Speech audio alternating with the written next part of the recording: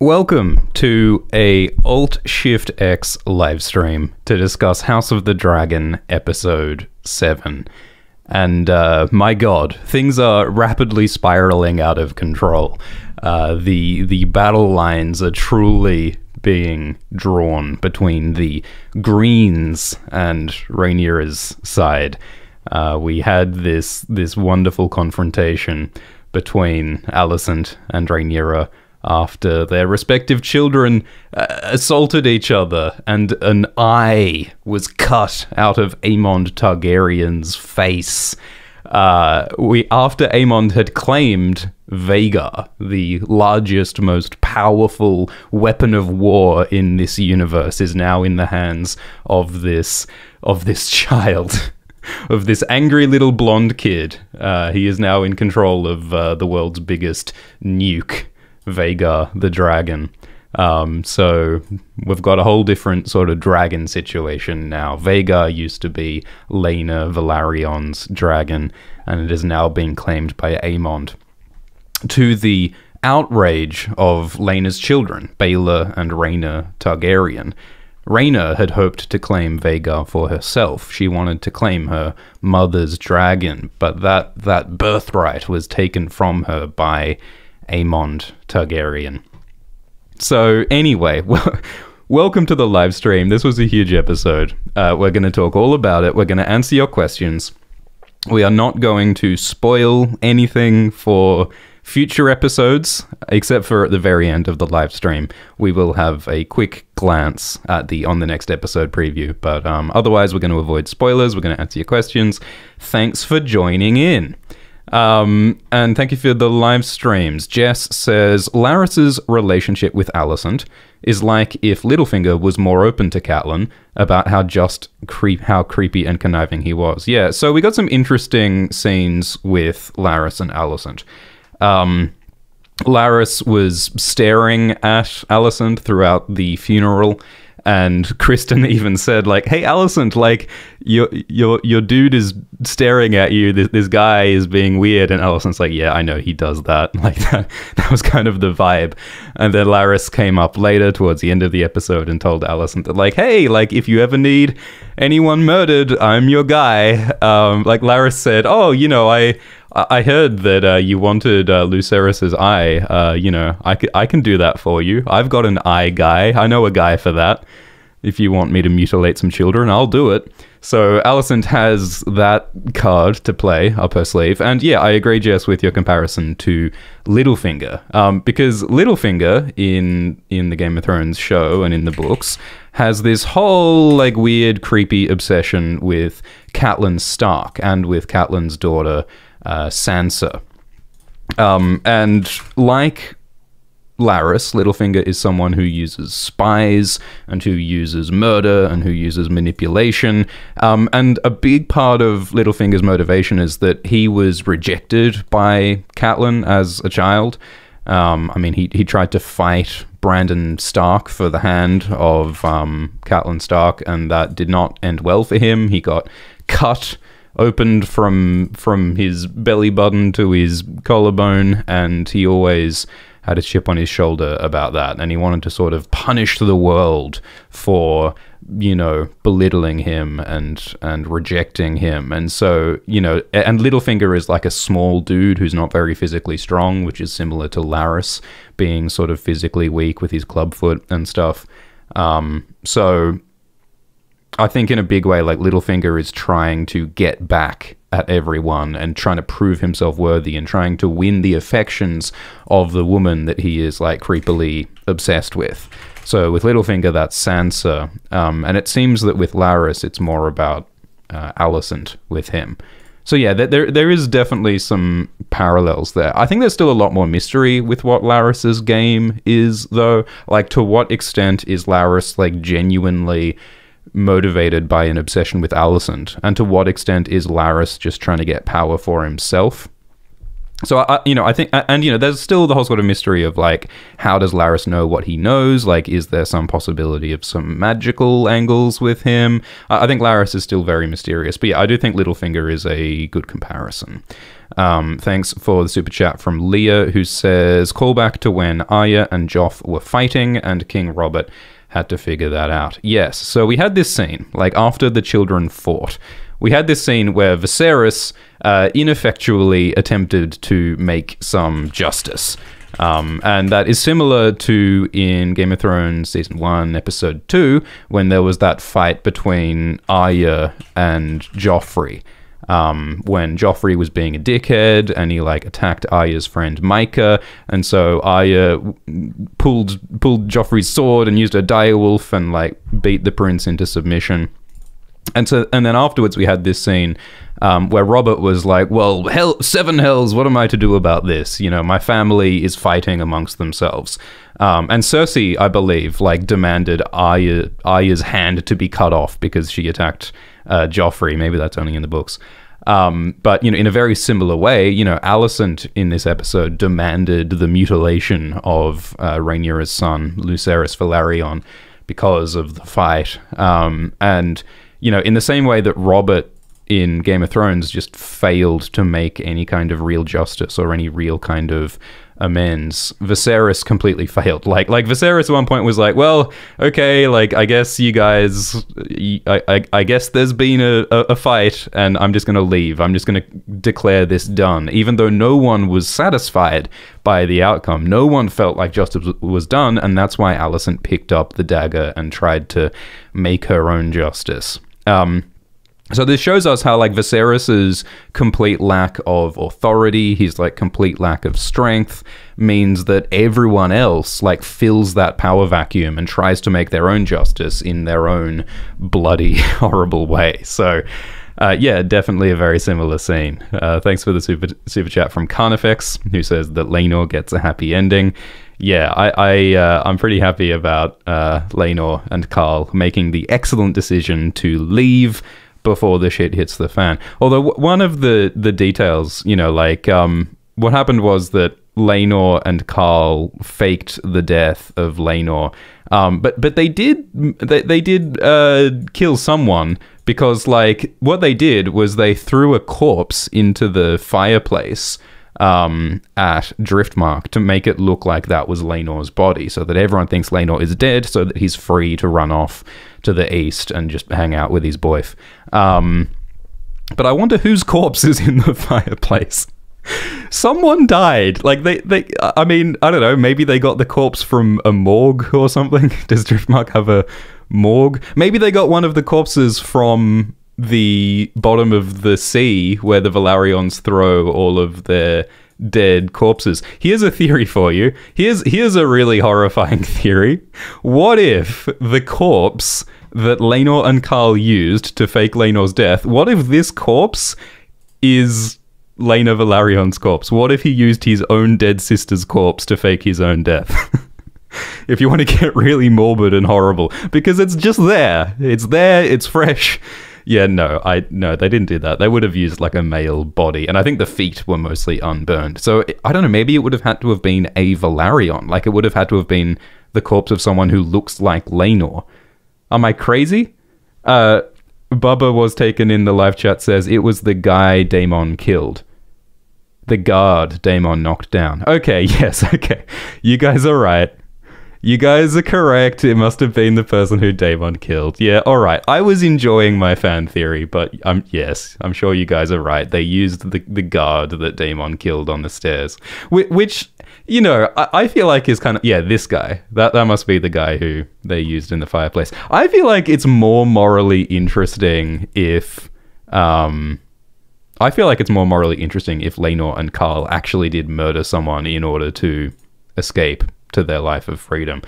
Thanks for the super chat from Shane, who says, exhausting, hiding behind the cloak of your own righteousness. Yeah, so that was Rhaenyra's dialogue to Alicent in that confrontation, where Rhaenyra was sort of enjoying Alicent attacking her, because Rhaenyra was saying that, like, this reveals how Alicent has it out for her. Like, Alicent is always acting like she's just doing the right thing. She's the one who's following the rules.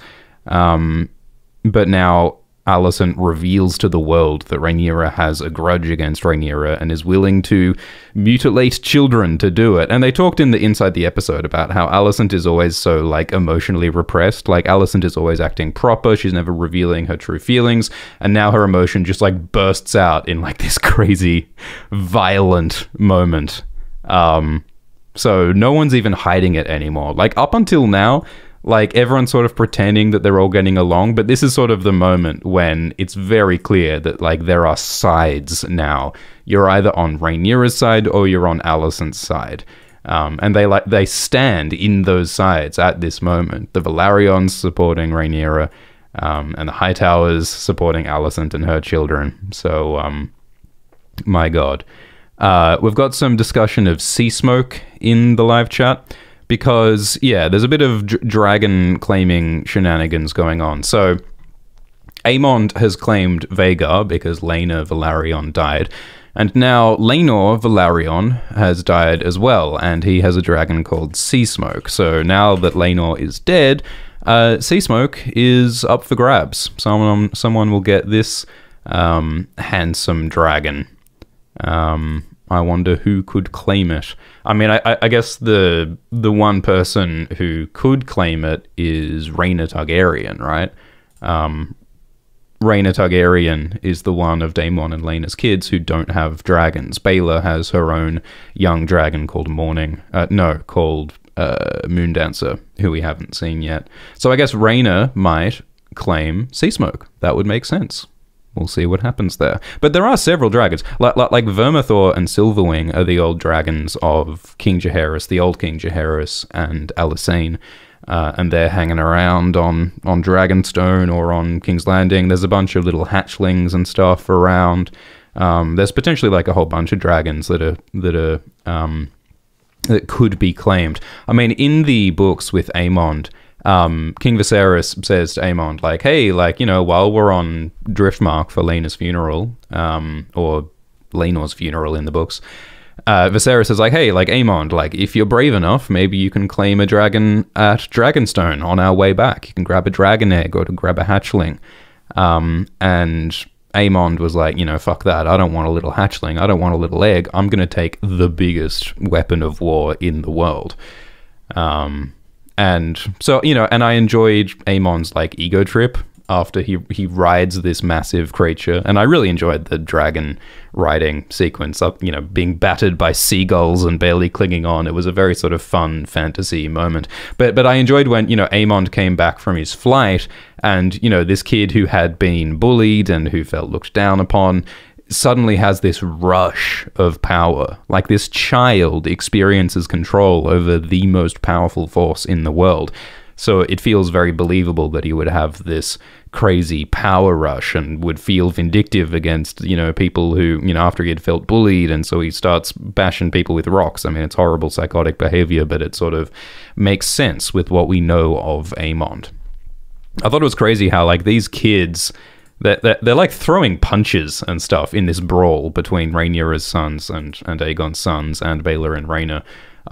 Like, they were really throwing, like, punches around, and that sort of makes sense because, like, you know, we saw these kids training in the yard, you know, like, these children have been trained to fight, so, you know, they're capable of doing more damage to each other than they otherwise would. So, you know, all of this violence, it's the consequences of the training that these children have been given. Like, they dressed them up in opposing colors, green for Aegon and Aemond and black and red for Jace and Luke. And so when you pit these kids against each other, it's not a surprising outcome, when they turn against each other. Some people in the live chat are suggesting that Rhaenyra was also in on Laenor and Carl escaping. Yeah, okay. Okay. The consensus is that it was Rhaenyra's idea to let Laenor go alive. And that's why they were talking about, like, ruling through terror and, like, seeming to be... Yeah, okay, you guys have convinced me. It was Rhaenyra's plan to let Laenor go. Grant him this kindness, set him free. Yeah, okay, you guys are right. Rhaenyra and Daemon were planning to let them go free. Yeah, okay, anyway, let's move on. Thanks for the super chat from Unidan, who says, Laris Strong channeling the dude. You want an eye? I can get you an eye, dude. Thanks for the super chat from John, who says, 99% sure that Helena is a dreamer. Yeah, we got a little bit of more strange dialogue from Helena Targaryen in this episode. So Helena is the daughter of King Viserys and Alicent Hightower, and in the previous episode, we saw Helena saying some weird stuff about a millipede, and the number of legs that it has. And then Helena also said, Aemond will have to close an eye. And so they were talking about like Aemond wanting to claim a dragon, and Helena was suggesting that to get a dragon, Aemond will have to close an eye. And indeed, in this episode, Aemond loses an eye that's cut out from him, but he also gets a dragon. And then Aemond later says, well, I lost an eye, but I got the biggest, most powerful dragon in the world, so it's a fair trade. So Helena, maybe, saw the future. Like, Helena somehow had a dream, a Targaryen dragon dream, maybe, that Aemond would lose an eye but get a dragon. So, yeah, I think it's pretty much confirmed that Helena can see the future. She doesn't, I mean, she might not fully understand her visions. Like, Targaryen dragon dreams are often metaphorical. It's hard to interpret them. They're, like, symbolic. So, Helena might not be able to, like, warn Aemond that, hey, someone's going to cut your eye out. But, like, her words might give us some insight into what might happen in the future. And so in this episode, Helena says, hand turns loom, spool of green, spool of black, dragons of flesh, dragons of thread. So I think that, I think that that is a symbolic description of the royal family. Like, I think that she's talking about the bloodline. Like, when she talks about a loom, like, a loom is a machine that makes cloth and fabric by weaving together threads, just like the royal family weaves together the bloodlines of different people into, like, a fabric of, like, time and history and family, threads of red, threads of green, like Targaryens and Hightowers intermarrying, creating the fabric of the royal family. So I think this particular line is not necessarily a prediction of the future. It's just a sort of a symbolic description of the royal family, and it fits with like the bloodline stuff. So I think that's lovely dialogue. Some people in the live chat are talking about how Laenor shaves his head to hide his Valyrian silver hair, to like hide that he's Laenor Velaryon, so that he can escape. And there is a potential similarity there to Varys, because Varys, some people theorize that Varys might be a Targaryen or a Valyrian or something. I mean, he is from Lys, and like people in Lys do have Valyrian features a lot of the time. But some people do theorize, because like in the books there's all this stuff about the Blackfires, and it seems as though there's a connection between like Illyrio and Varys and this kid, young Griff. It's a whole thing. But yeah, it is a cool theory in the books that Varys might actually be a secret Targaryen or a secret Blackfire or a secret Valyrian of some flavor, and he might shave his head to hide that particular fact. Thanks for the super chat from Dopey Dragon, who says, the Laenor twist not only makes the blacks look less bad for no reason, but also makes no sense. What will happen to Sea Smoke? I don't know if it doesn't make sense. I think it, if Rhaenyra and Daemon decided to, free Laenor and Khal and let them get away, that does make Rhaenyra and Daemon look like good guys, compared to Alicent looking like a bad guy because she, tried to cut out a child's eye this episode. So, I don't think I think it's fine. But it does make Rhaenyra and Daemon look good, while it makes Alicent look bad in this episode. Thanks for the super chat from Benson, who says, I'm going to bed, Emma. Yeah, so Viserys mistakenly called his wife Alicent by the name of his previous wife, Emma, which is dark. It's a downer. It looks like Viserys is starting to lose his marbles a bit of dementia setting in, even though he's only meant to be like 30 or even less than 30. He looks really old because of his disease, but Viserys is not an old man. He just seems to be aging before his time under the weight of his disease and his responsibilities. I kind of enjoyed Daemon's performance throughout these scenes where like everyone around Daemon is like sad and unsettled and turbulent with all of these grudges and ambitions. And Daemon's like, yeah, I've been like this the whole time. Like, you know, when Daemon was leaning against the wall at this scene with Alicent and Rhaenyra attacking each other, like I think Daemon was quietly enjoying himself watching all of the conflict, because Daemon has always felt conflicted, and Daemon has always felt grudges, and Daemon has always felt like he doesn't have what he's deserved. So I think Daemon quietly enjoying that was a nice addition. Thanks for the... Oh, Viserys is not 30. He is like 50. That does make sense. Because Viserys was not yet 30 when he married Alicent. So now it's been like 10 years later. So yeah, I think Viserys is like 40 now. Maybe he's like 40. I mean, we could figure it out. Like, if we go to check that when Viserys was born... I mean, do we really need to know exactly how old he is? I think he's like 40. I mean, we don't know exactly what year it is in Hot D right now, and Hot D doesn't necessarily follow the chronology of these things. Yeah, anyway. Thanks for the super chat from Tambuli, who says, Criston Cole didn't train the bastards as much as he trained Alicent's boys. Yeah, so, I mean, Harwin Strong last episode said that you're not training Jason Luke as well as you're training the other kids. The whole thing with Criston training the kids and being a dick about it reminded me of Alyssa Thorne. Remember in Game of Thrones when Alyssa Thorne was like the cruel teacher who trained the Night's Watch people, and Alyssa like played favorites, and he was really cruel to Sam Tarly when he was training the Night's Watch kids. And I think that Criston Cole was similar when he was like clearly showing favoritism towards Aegon and Aemond. So yeah, like maybe that's a good point. Maybe that's part of why Aemond managed to beat Jace and Luke and the girls. It's because he was like trained better.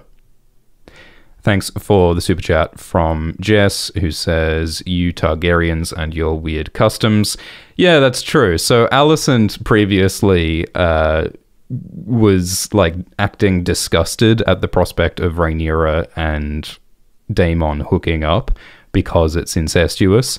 But we learn in this episode that Aegon and Helena are now betrothed to marry each other.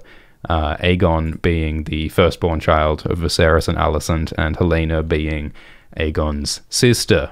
So Alicent was being weird before about Targaryen incest, but now she's getting her own children to participate in Targaryen incest.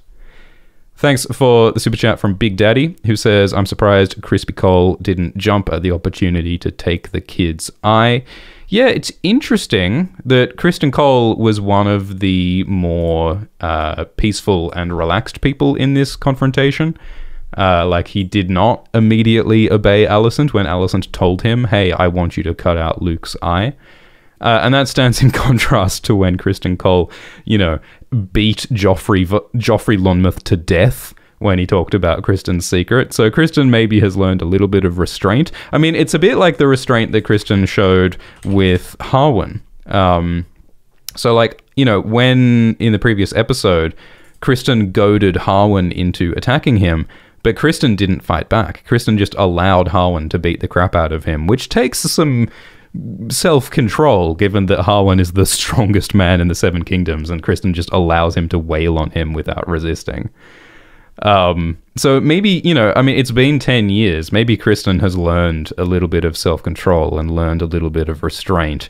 Because, yeah, I mean, Criston cutting out Luke's eye is something that he probably wouldn't get away with. I mean, people complain about, like, it's crazy that Criston got away with murdering Joffrey Lonmouth at Laenor's wedding. I think it would be even less acceptable for Criston Cole to cut out the second in the line or third in line to the throne.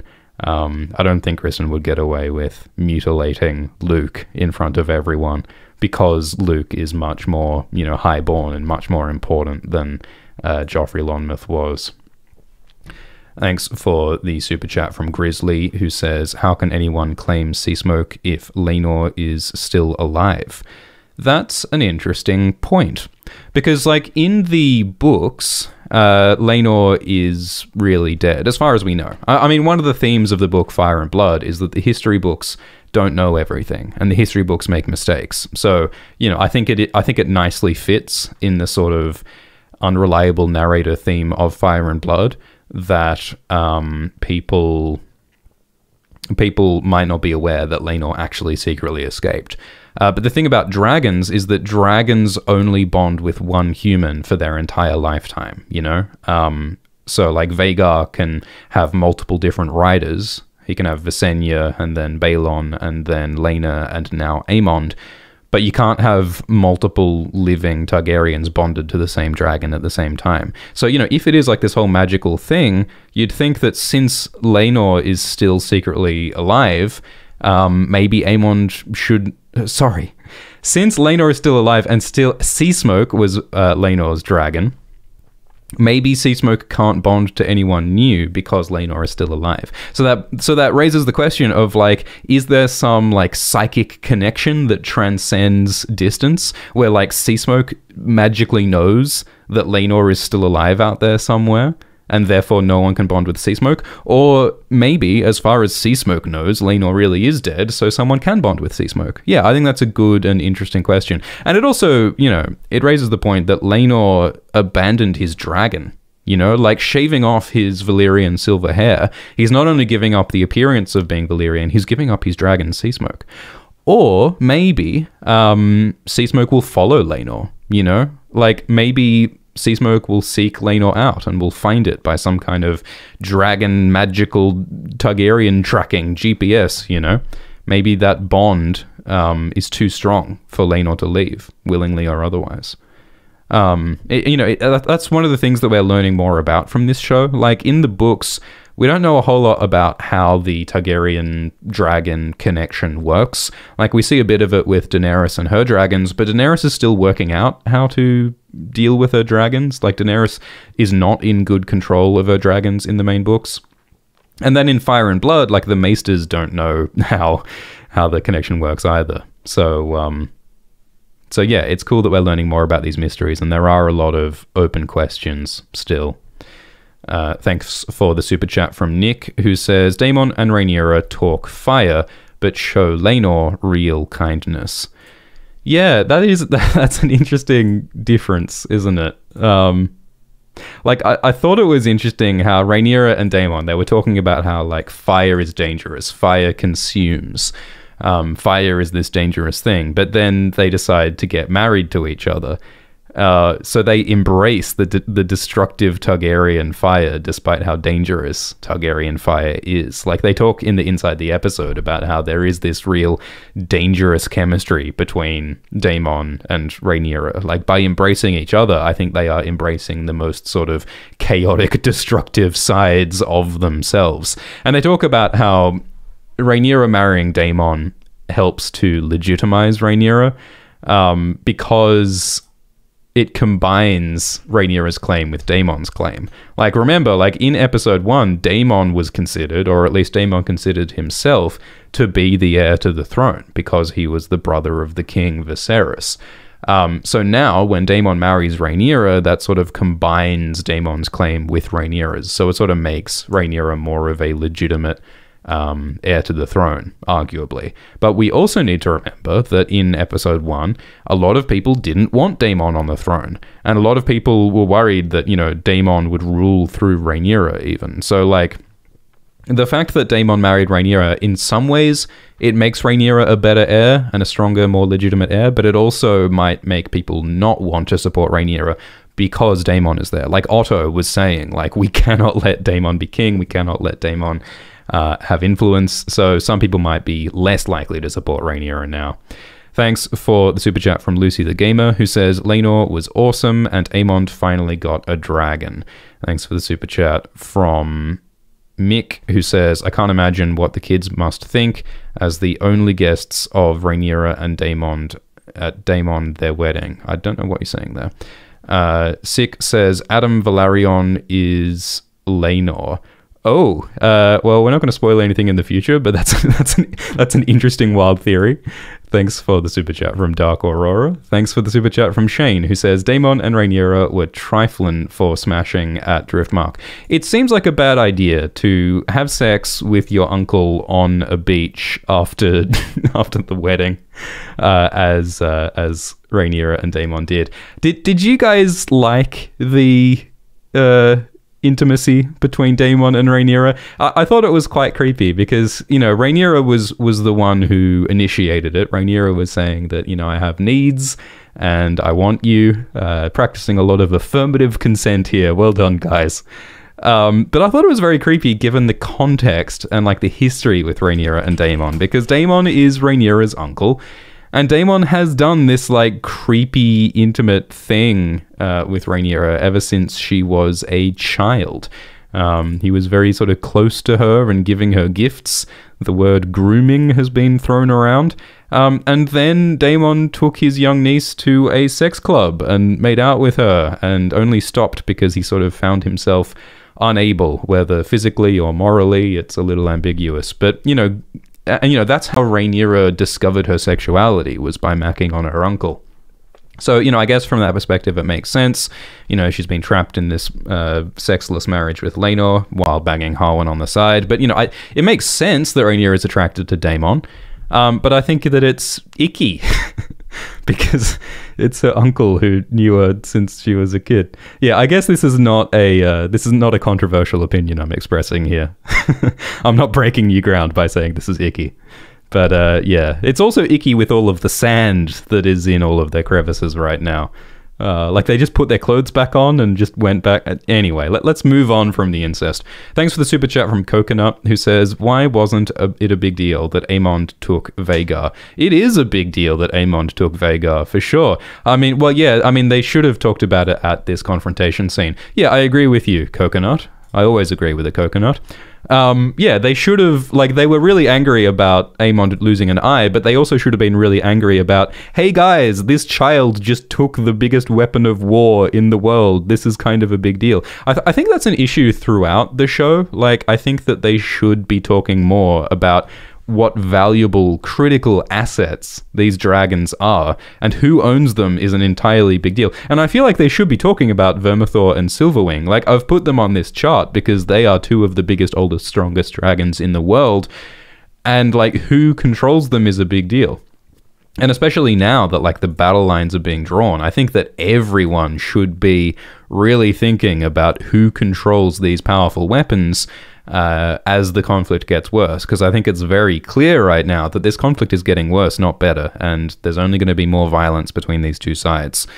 So yeah, I agree with you, Coconut. I think the ownership of Vhagar should be a big deal. And I think, you know, they raised some interesting questions in this scene, where Rhaena and Baelor were saying, like, hey, we have a right to this dragon because that was our mother's dragon. So Aemond should not be allowed to take Vhagar. But Aemond is like, well, you know, Vhagar was up for grabs. Laena was dead, and Aemond rejected the idea that Baelor and Rhaena have some special ownership. And that's another thing that, you know, it's not really clear in the books, like, who gets access to which dragons. Like, some of the dragons are on Dragonstone, some of the dragons are in the Dragon Pit. Vhagar was apparently just, like, hanging out on the beach, just retired, until Laena, and then Aemond took her out of retirement. So yeah, there's a lot of, like, legitimate open questions about, like, who gets dragons and who controls dragons. And so, yeah, I hope that they'll talk about that more in the future. Thanks for the super chat from Mineth, who says, they aren't trying to make Aemon Bloodraven, right? Yeah, so there is a character in the books called Bloodraven. And Bloodraven is born years and years, generations after this whole story in House of the Dragon. And, you know, Bloodraven originally did have 2 eyes. So no, Aemond Targaryen is not Bloodraven. But Bloodraven is this extremely cool character in the Dunk and Egg prequels, and then Bloodraven later becomes the Three-Eyed Raven, or the Three-Eyed Crow, who teaches Bran about magic. And yeah, like, Bloodraven is missing an eye because the eye was cut out by Bittersteel, who was Bloodraven's half-brother. And they got into a bit of a spat over who got to hook up with their mutual half-sister, Shiera Seastar.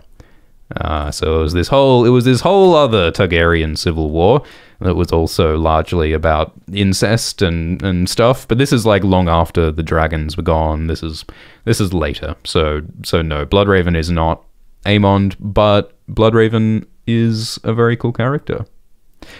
Thanks for the super chat from Sod, who says Viserys was born 77 AC.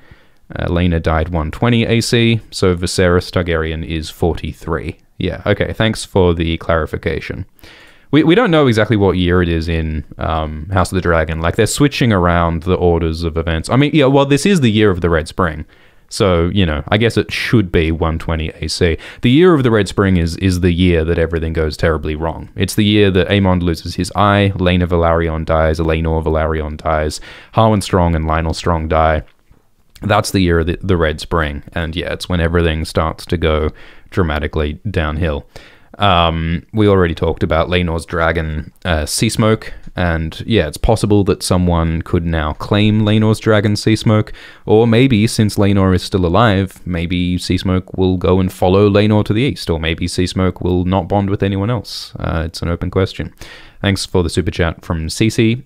Team Krabs, Team Celtigar sends their regards. I have to admit that when this show was announced, I was disappointed, but I could not have been more wrong. Love the new wedding tradition. Yeah, so they did this whole, like, ancient Valyrian blood ceremony in the marriage of Daemon and Rhaenyra, and I enjoyed this. Like, I really enjoy, like, one of the things that they're emphasizing in this show is that the Targaryens are very connected to their Valyrian heritage. Especially Daemon is like very enthusiastic about it. He's like a LARPer, big history buff who loves his genealogy in a creepy amount. Because, like, remember, like, the Valyrians were horrible. Like, the Valyrians were a slave empire who, like, conquered half the world in their hunger for slaves until they blew up. The Valyrians were, like, not great, and yet Viserys has his whole little Warhammer model railway diorama of how much he loves Valyria, and Daemon wants to emulate the Valyrians, like he was talking earlier about polygamy and stuff, like the Valyrians, like our Valyrian forebears. And they say in the books that all Valyrian sorcery is based on blood or fire. And so in this wedding, we see both. We see that there's blood on the candles, or maybe they're just red candles. I hope those are just red candles, because that's a lot of blood. But, you know, but Daemon and Rhaenyra, they both cut themselves with dragon glass, or obsidian, which is the volcanic stone that can kill White Walkers. And so, I think it is very appropriate that the Valyrians use dragon glass to cut themselves to make a blood bond, and it makes this marriage between Rhaenyra and Daemon feel very real and very significant. So, yeah, it's almost like this is Rhaenyra's real marriage, you know? Like, the Laenor thing was not all that meaningful to her. It did not produce children. They weren't really, you know, romantically in love. This bond between Daemon and Rhaenyra is like the real magical lifelong type thing. Mineth, thanks for the super chat. Yeah, we just discussed Aemond and Bloodraven. Aemond and Bloodraven are not the same character. Thanks for the super chat from Atri, who says, I like how nobody other than Otto cares that Aemond claimed Vhagar. Yeah, it's silly. It should be a big deal that Aemond claimed Vhagar, especially now that war seems to be approaching. Thanks for the super chat from Dustin, who says, it seems to me that Laenor and Khal escaping together was the plan. Yeah, I think it was Rhaenyra and Daemon's plan to let Laenor and Khal escape. I thought at first that maybe Rhaenyra genuinely wanted Laenor dead, but it looks like she actually allowed her husband to escape to freedom. Thanks for the super chat from James, who says, so Laenor Velaryon was the last son alive?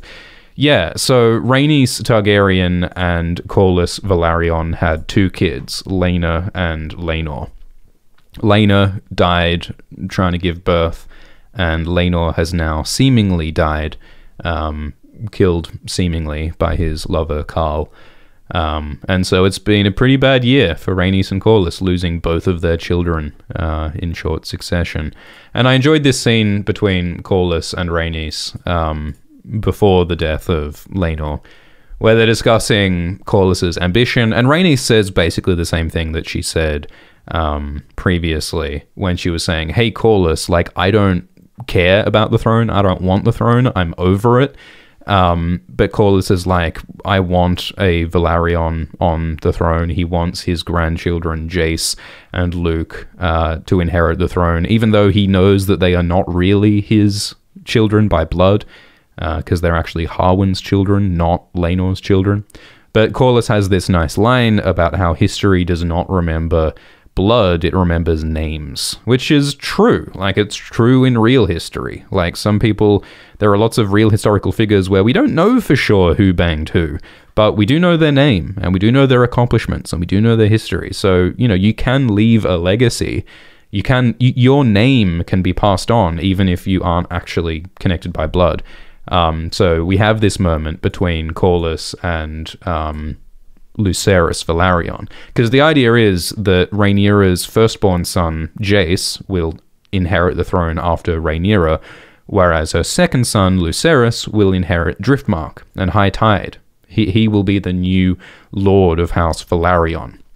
And Corlys embraces that, even though Luke is not his child. They look nothing alike, but Corlys is willing to embrace that. And I think that is why Daemon chuckled during his wife's funeral, which was like, oh my god, Daemon, you dickhead.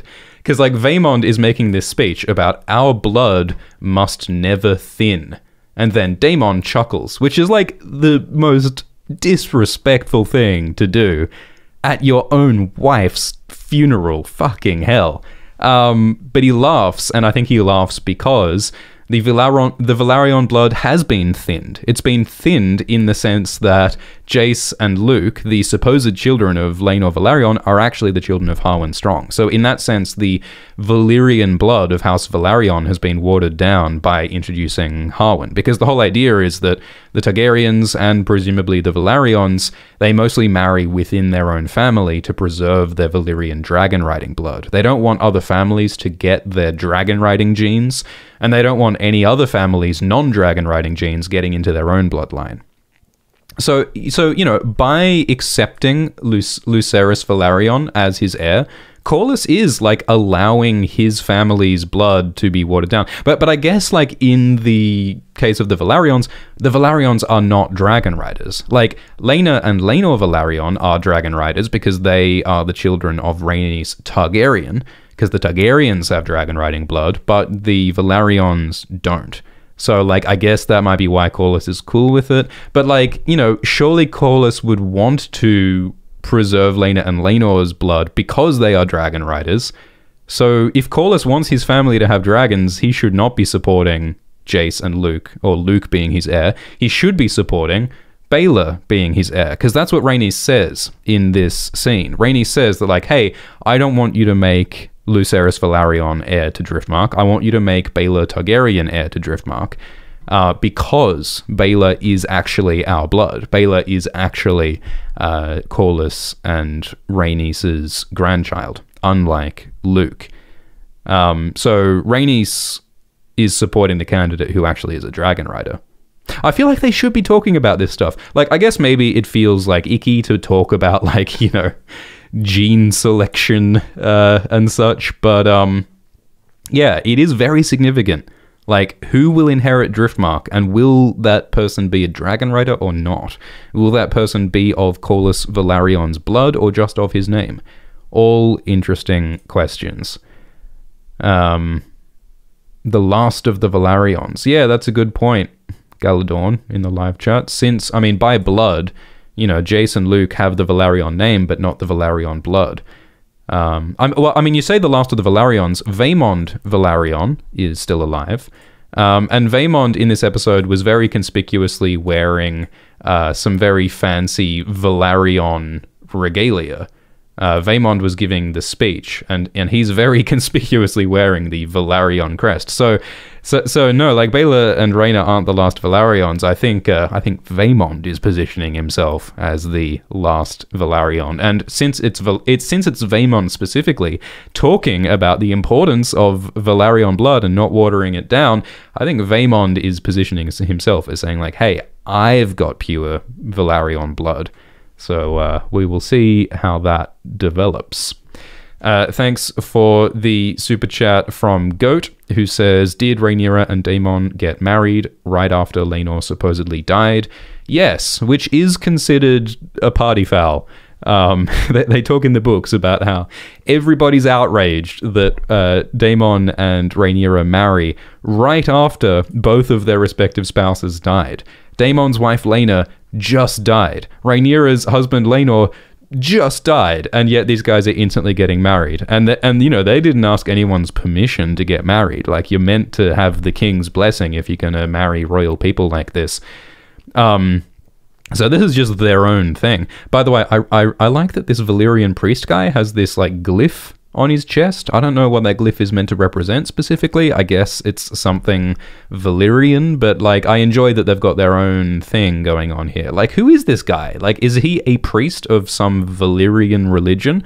Like, in the books they talk about the Valyrians worshipping many different gods. The names, you know, Meraxes and Cyrax, those are the names of Valyrian gods. So like, there is a like Valyrian religion or multiple Valyrian religions.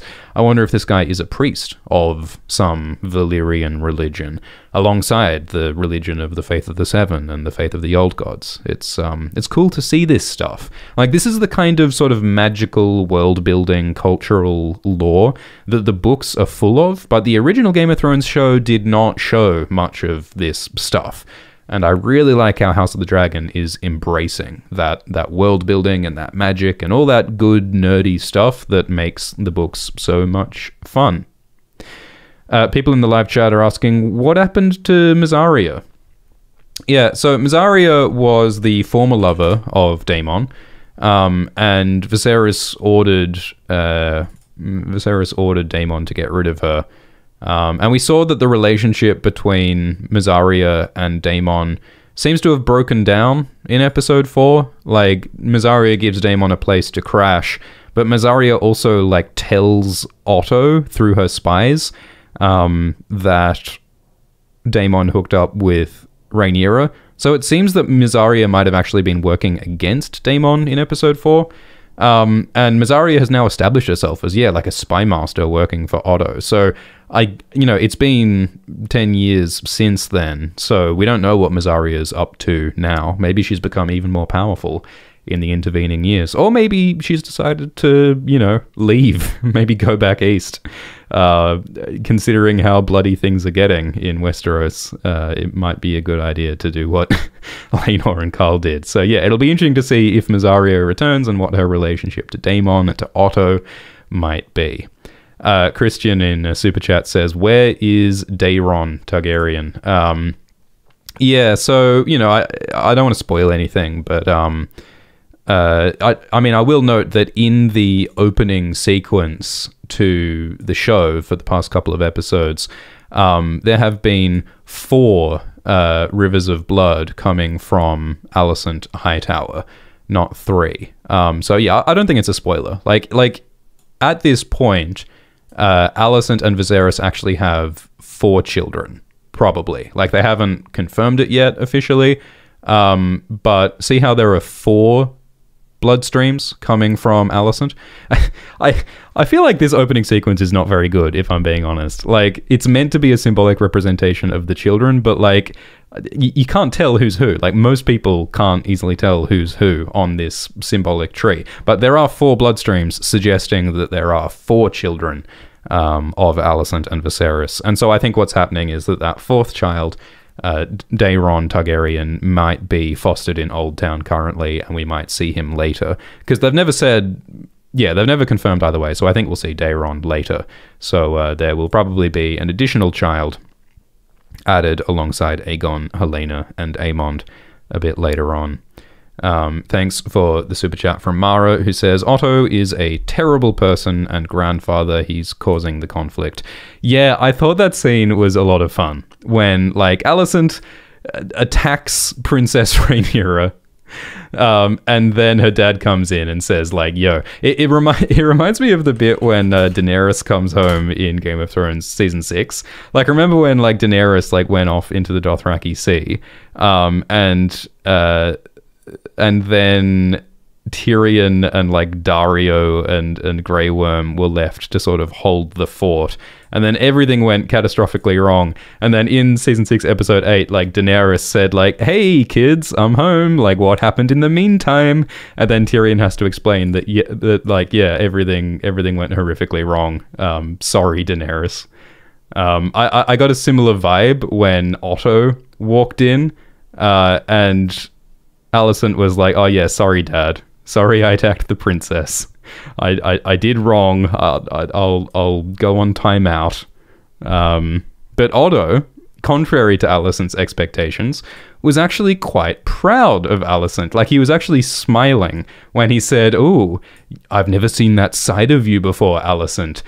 You clearly have the determination to win this game. Look at him smiling. His daughter just attacked the princess and demanded a child have his eye cut out, and Otto is smiling. So yeah, like, I agree, Mara, that Otto is a pretty horrible dude. He is encouraging this conflict to get worse. Otto is not interested in peace. He wants this conflict. And so I think that, that clarifies, like, when Otto was talking to Alicent in episode 5, Otto was saying, like, conflict is inevitable, like, war will follow. If Rhaenyra takes the throne, Rhaenyra will try to kill your children. And it's like, well, hang on a minute, maybe that's a self-fulfilling prophecy. Like, Otto was saying that, oh, there will inevitably be conflict, but maybe the conflict is only happening because Otto and people like Otto are causing the conflict to happen. And then, Alicent passed this message down to her son Aegon and said, like, hey, Aegon, there will be conflict. Rhaenyra will try to kill you. But, like, that only is true because Alicent and others are making this conflict worse. So, yeah, I think you can make the argument that Otto and Alicent and others are largely responsible for making this conflict happen because, they're encouraging it, they're embracing it. Otto is not a great guy. Everyone in the live chat is saying hashtag why Matt. Thanks, Mineth, and I don't know why. Are we talking about Matt Smith? Matt Damon, as he's known? Anyway, thanks for the super chat from A. Latinu, who says, how does Kristen Cole crush Joffrey Lonmouth's head in, but the strongest knight, Harwin Strong, barely phases him? Yeah, I mean, I don't love it when people punch people in the head multiple times and there's no lasting damage. Like, one of the worst was in the Battle of the Bastards in the original Game of Thrones show, when Jon Snow punched Ramsay in the face, like, I think it was like 30 times or something. I think if you did that, your hand would be broken, all your fingers would be broken, and the other person would be dead. And in the previous episode, Harwin came and punched Kristen in the head about a dozen times. Well, maybe just like 6. I don't know. I didn't count. But Harwin is supposed to be the strongest man alive. I mean, I guess, maybe Harwin was not punching him as hard as he possibly could because, yeah, then Kristen would be dead. But yeah, I agree. It's kind of dumb. I mean, yeah, Kristen should probably have some pretty serious head injuries. Maybe he does. Maybe Kristen did sustain some brain injuries in that beating, and maybe that explains Kristen making poor decisions now and in the future. Thanks for the super chat from Kate, who says, do you think Alicent is supposed to be hotter? Yeah, Alicent is described as being hot, but I don't know. Seems kind of rude to speculate on real human beings' attractiveness. Thanks for the super chat from Mick, who says, I can't imagine what the children think at Daemon and Rhaenyra's wedding. Yeah, that's true. So at the wedding of Daemon and Rhaenyra, Rhaenyra's sons, Jace and Luke, and the cousins, Baela and Rhaena, were just sort of watching this blood magic ritual, and yeah, this facial expression is exactly how I was feeling too. Watching them like share blood, because they cut their body on their lips and on their hands, and then they like smushed their open wounds together. Like, I don't think that is COVID safe, guys.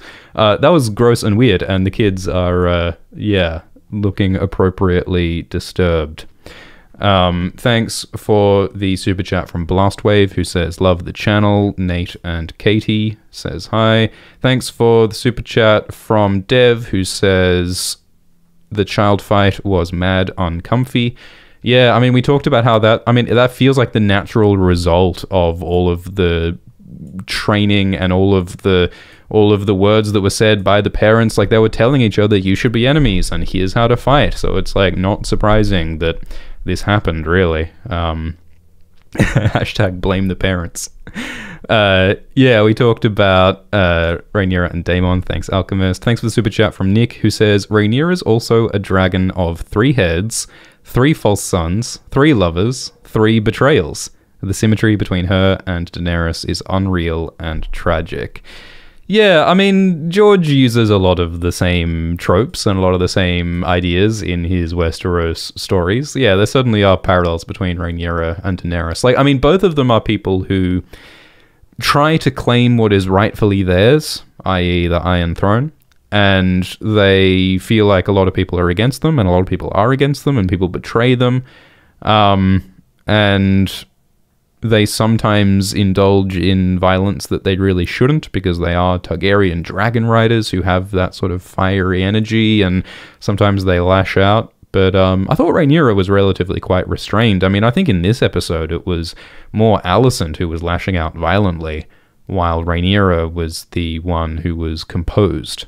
You know, like Rhaenyra, when Alicent was attacking her with that Valyrian blade, Rhaenyra was just saying, well, now they see how you really are.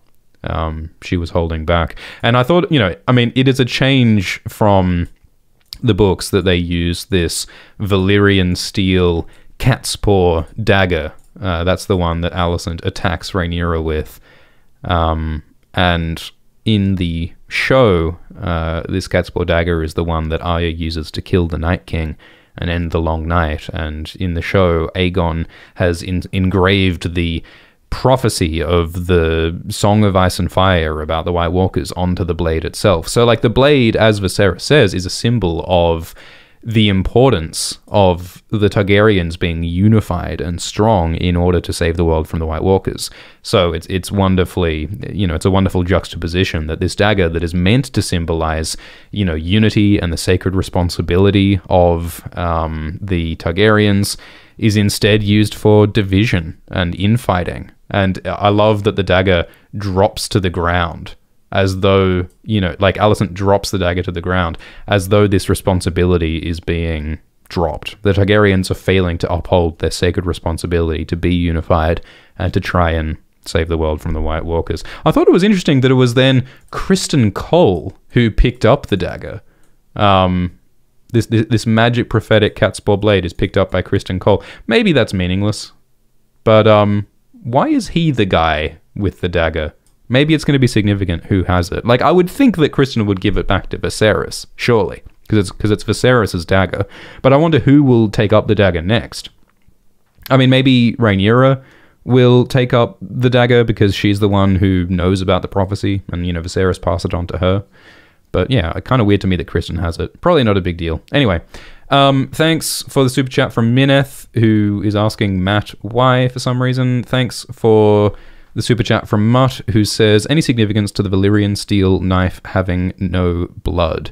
Yeah, that is true. Like we did see in this shot, we see when Alicent drops the knife, there's no blood on the knife, even though Alicent just slashed Rhaenyra's wrist with the blade. I don't know, maybe Valyrian steel is moisture wicking, and it simply rolls right off.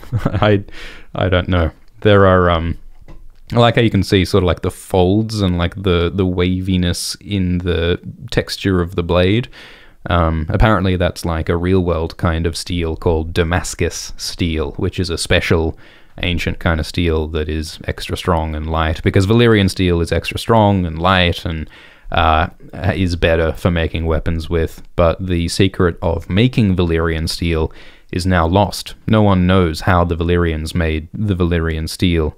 There are some fellas like Tobo Mott who know how to reforge the steel, and that's how that's how Tywin Lannister melts down ice and turns it into Oathkeeper and Widow's Wail.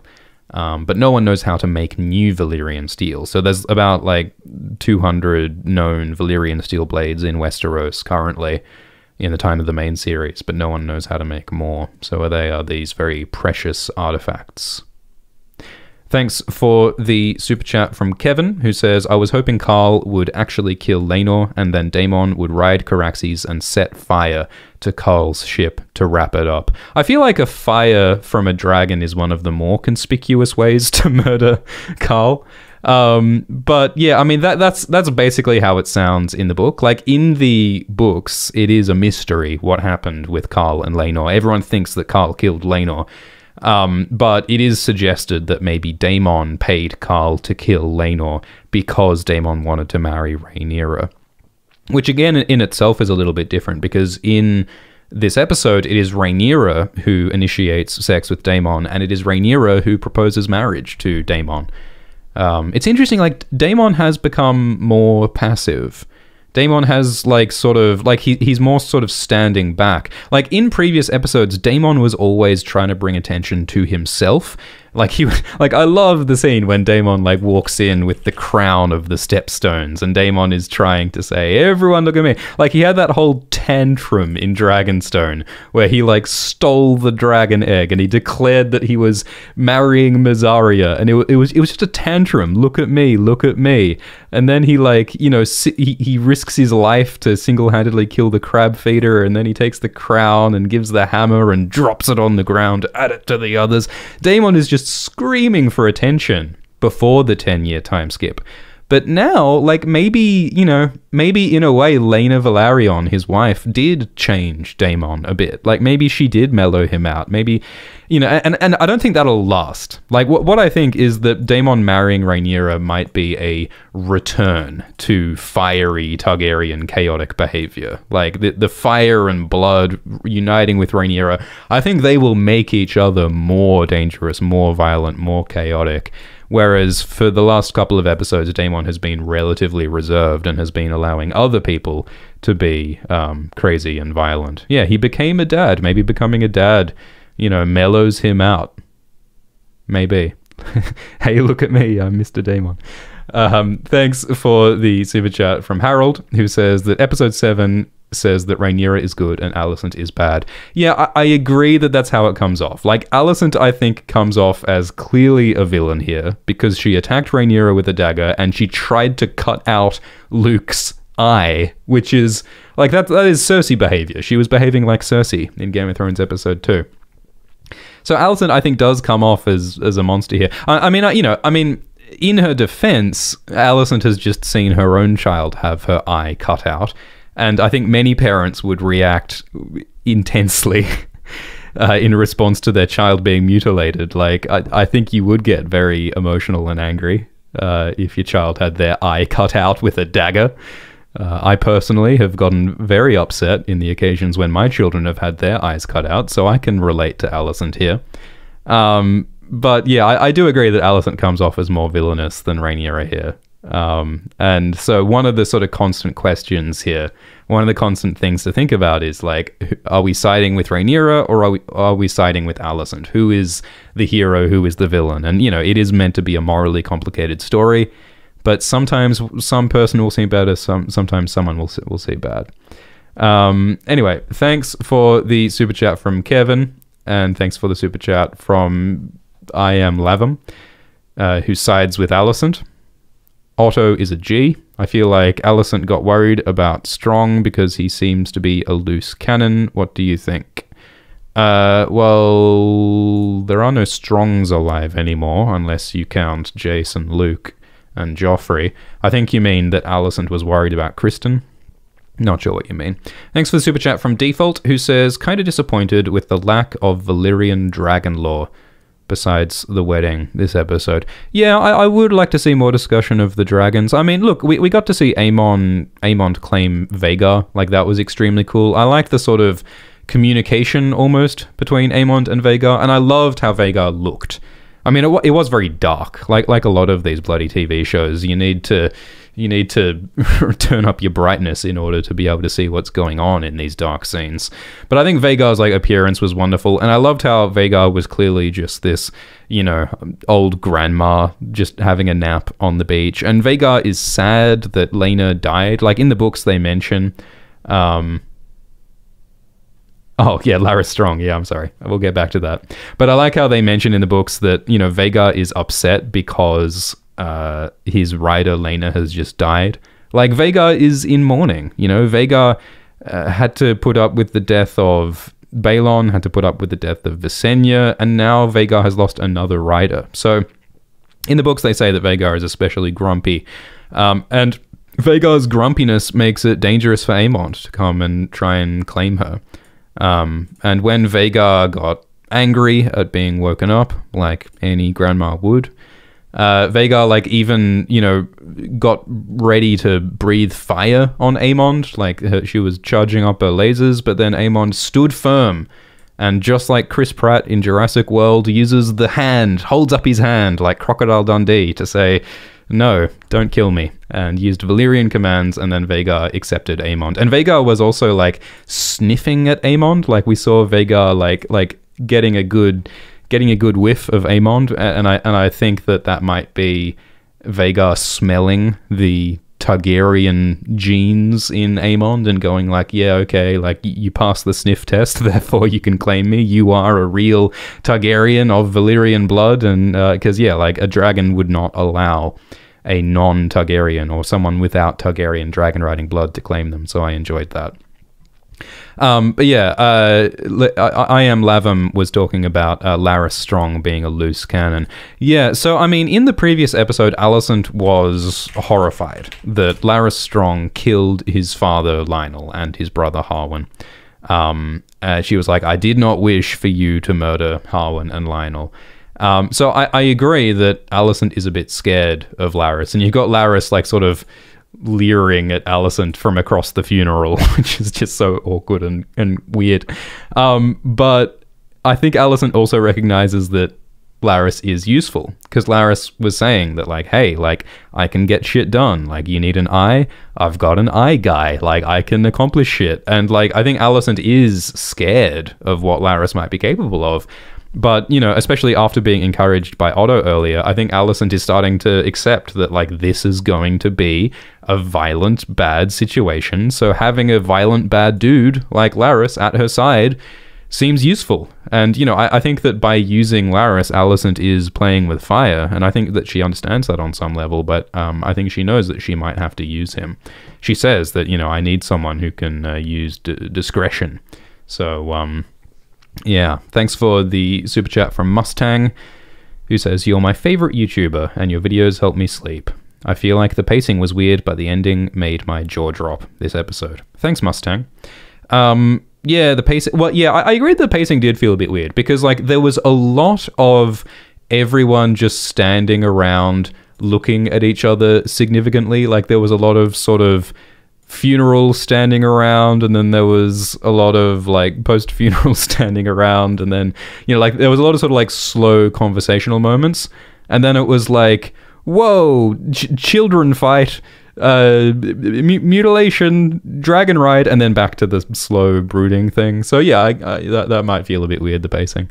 Thanks for the super chat from Baifong, who says, what are your thoughts on the general vibes doing the potential of the story justice?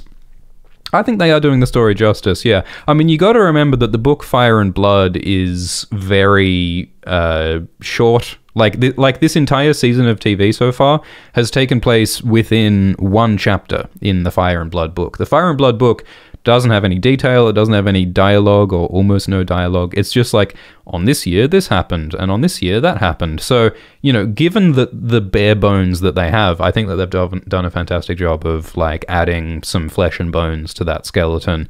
And, you know, they've made some interesting choices, like, you know, letting Laenor and Carl escape and live free. But I think that that's a good decision. I think, you know, some people might dislike that particular change. But I think it's interesting because, like, the book is about, like, the historians don't know everything. Weird stuff happens that the historians don't find out about, and I think this is the sort of difference that there is. I mean, also, like, Lena Valarion's death last episode, like, her choosing to die by dragon was, I think, like, a cool and interesting change. And that's better and more interesting than just Lena dying in childbirth or dying after childbirth, as she did in the books. I mean, I think one change that is disappointing is that in the books, Lena and Daemon were on Driftmark for some time with their kids, Baela and Rhaena, and Rhaenyra was on Dragonstone, and so Rhaenyra became close friends with Lena Valarion and with Daemon, and they used to ride their dragons together, and their kids got to hang out. So there was these, like, years of closeness between Rhaenyra's family and Daemon's family in the books that we didn't get in the show, and I think that's a shame. So some people even ship Rhaenyra and Lena, because it's said in the books that Rhaenyra is fond and more than fond of Lena, and some people got some sort of, like, vibes that Rhaenyra may have had a crush on Alicent when they were kids. When they were teenagers under the weirwood tree, they were quite intimate, so some people reckon that Rhaenyra might be bisexual. There's no, you know, there's not a lot of proof either way in Fire and Blood, but yeah, it's a shame that we didn't. I mean, just in general, it would have been good to see more of Lena Valarion. She's an important character, but we don't get to learn much about her apart from her sort of brief moments in the previous episode. Thanks for the super chat from Daniel, who says, do you consider the expansions in the show to be actual changes or more so explanations of vague events?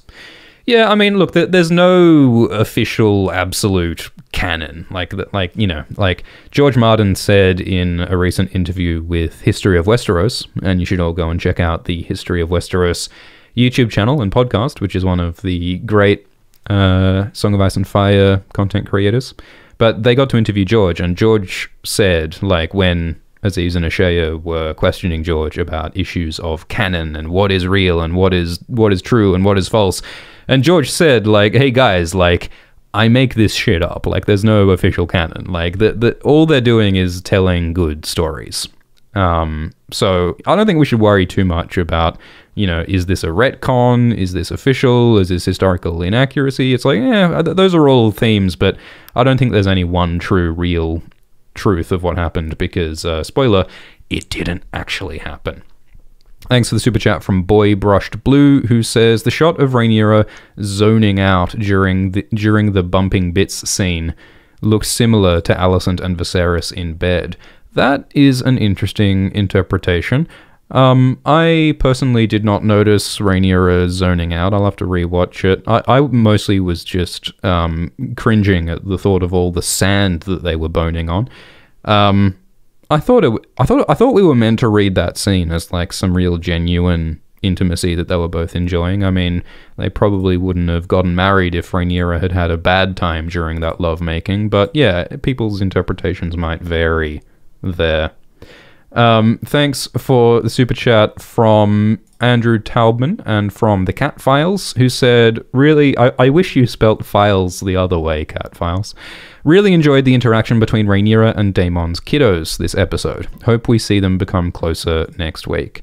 Yeah, there was this little moment where Rhaenyra came up to Jace and was like, hey, you should go and be nice to Baela and Rhaena, because they just lost their mother, and they are your cousins, and so you should be good to Baela and Rhaena. And so they had a little moment where Jace went over and held their hands, held Baela or Rhaena's hand. And, you know, we talked in the previous video about how Baela and Rhaena, it's not sort of clear what their place in this world is, because they grew up in Pentos. Like Daemon said, that Pentos is our home. So it's like, you know, will Baela and Rhaena fit in on Driftmark? Will they stay on Driftmark? What's their deal? Who are these kids? It seems as though they were close with Rhaenys Targaryen, their grandma. So maybe they do know each other. Maybe they have spent some time together. It's not really clear what their deal is, but it'll be interesting to find out. Thanks for the super chat from Judith, who says, "Is Laris in love with Alicent?" Yeah, he has this sort of hungry look to him. Like, he looks like he wants Alicent for sure. But, like, does he want her romantically? Does he want her sexually? Or does he just want her politically? Like, I think it's very clear that Laris is trying to manipulate Alicent. Like, in the previous episode, he was very much saying that, like, you owe me, you know? So I think that Laris wants Alicent for political advantage as much or more as he wants her romantically. But that could be part of it as well. I mean, look, Laris is living in a world where men like him tend to be valued for their physical prowess. And Laris was the little brother of Harwin Breakbones Strong, one of the most celebrated knights in Westeros, the strongest, handsomest dude who was so hot that he could, you know, he could convince the princess and the heir of the realm to cheat with him. Like, that's how, like, hot and successful Harwin was. So perhaps Laris felt resentful and left out, and you know, maybe he's an angry incel. Maybe he's, like, angry that he feels rejected, and so maybe that's part of what's going on with him. You know, with his clubfoot and stuff. Maybe he was teased for that. Maybe he feels like Aemond. Like, Aemond was bullied and feels, like, punched down on, and so when he gets Vhagar, he's on this power trip and he's really excited to have power, and he wants to sort of punish the people who made fun of him. Like, there's a sense of that from Aemond, I think, this episode. So maybe Laris has, like, a similar vibe. He wants power to sort of show everyone that he's good and tough, even though he's got a wonky leg. Which, again, I think, yeah, that is quite similar to Littlefinger. Blue Milks feels bad for Rhaenys. Yeah, there's a line in the books about how Corlys and Rhaenys, like, you know, like, the year of a Red Spring was a bad year for everyone, for a lot of people. And everyone had reason to tear their clothes and to mourn and to be upset, but no one had more reason to be upset than Rhaenys and Corlys, because they lost both of their children in 1 year. So it's a dark day. Thanks for the super chat from Isis, who says, "Since Vhagar is quite old, don't you think she might die pretty soon?"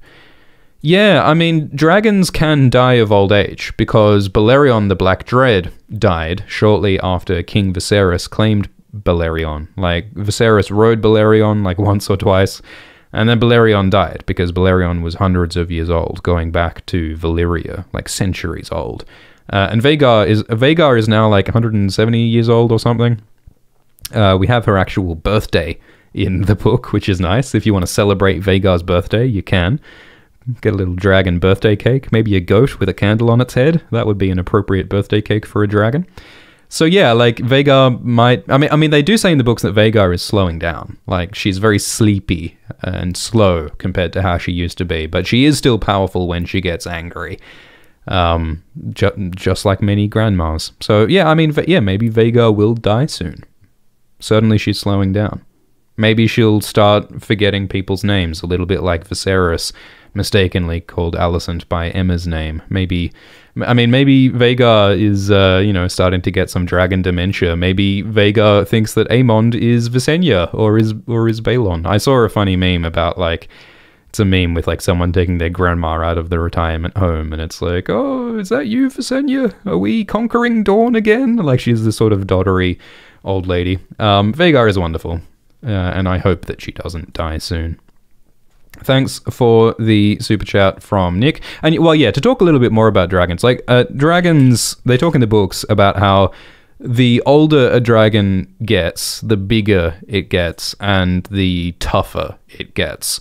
Like, the scales of a dragon harden as the dragon gets older. And so an old adult dragon can't even be pierced by, like, arrows and scorpion bolts and stuff. Like, those scales are, like, almost impossible to break. One of the only things that can kill an adult dragon is another adult dragon. Like, we saw that in the reign of Maegor. King Maegor the Cruel killed his nephew, Aegon the Uncrowned, and his dragon Quicksilver with Balerion. So dragons can kill dragons. And dragons are very tough in their older age, and I think their fires grow stronger as well, so yeah. Jess in the live chat says Meraxes was quite young then. Yeah, well, Meraxes is an exception, because Meraxes was the dragon of Rhaenys Targaryen, who was the sister wife of Aegon the Conqueror. And Meraxes died in Dawn, because the Dornish shot a scorpion bolt into Meraxes' eye. So that was that sort of, like, you know, freak chance thing that it managed to hit Meraxes' eye specifically. So it bypassed all of Meraxes' tough scales and just went right into a little dragon brain. So that can happen too. Look, it's Game of Thrones. No one is safe. Anything can happen. Yeah, thanks for the super chat from Nick, who says, no matter what you think about Aemond, you have to give him credit for having the biggest balls in Westeros. Yeah, Aemond stood firm, even when the biggest monster in the world was, like, threatening to burn him. I like how Vhagar has, like, these ropes all over Vhagar's body, which is, like, rigging. Because, like, how else could you attach saddles and luggage and people without some rigging?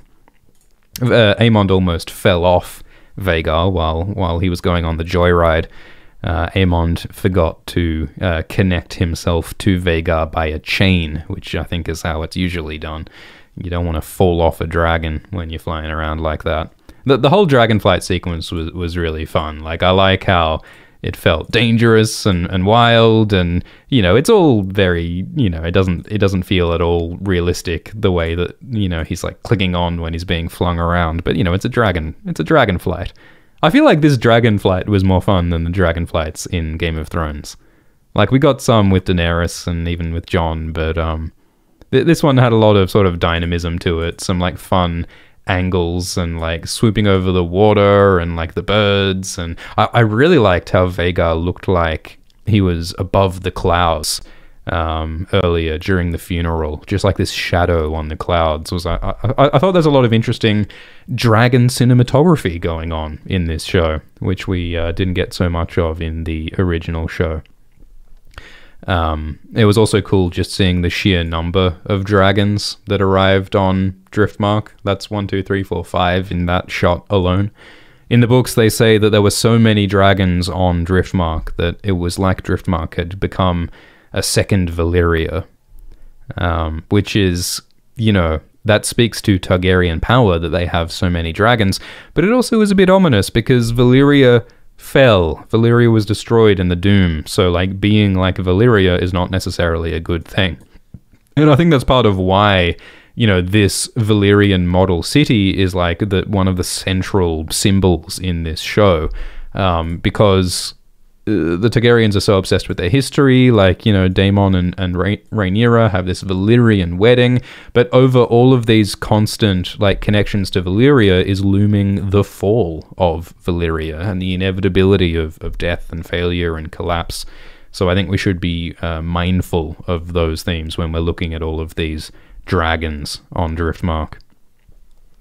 Thanks for the super chat from Elijah, who says, Aemond seemed like his nephews, and Aegon, outside the bullying, seemed mostly fine too. Did they not care that their nephews were bastards?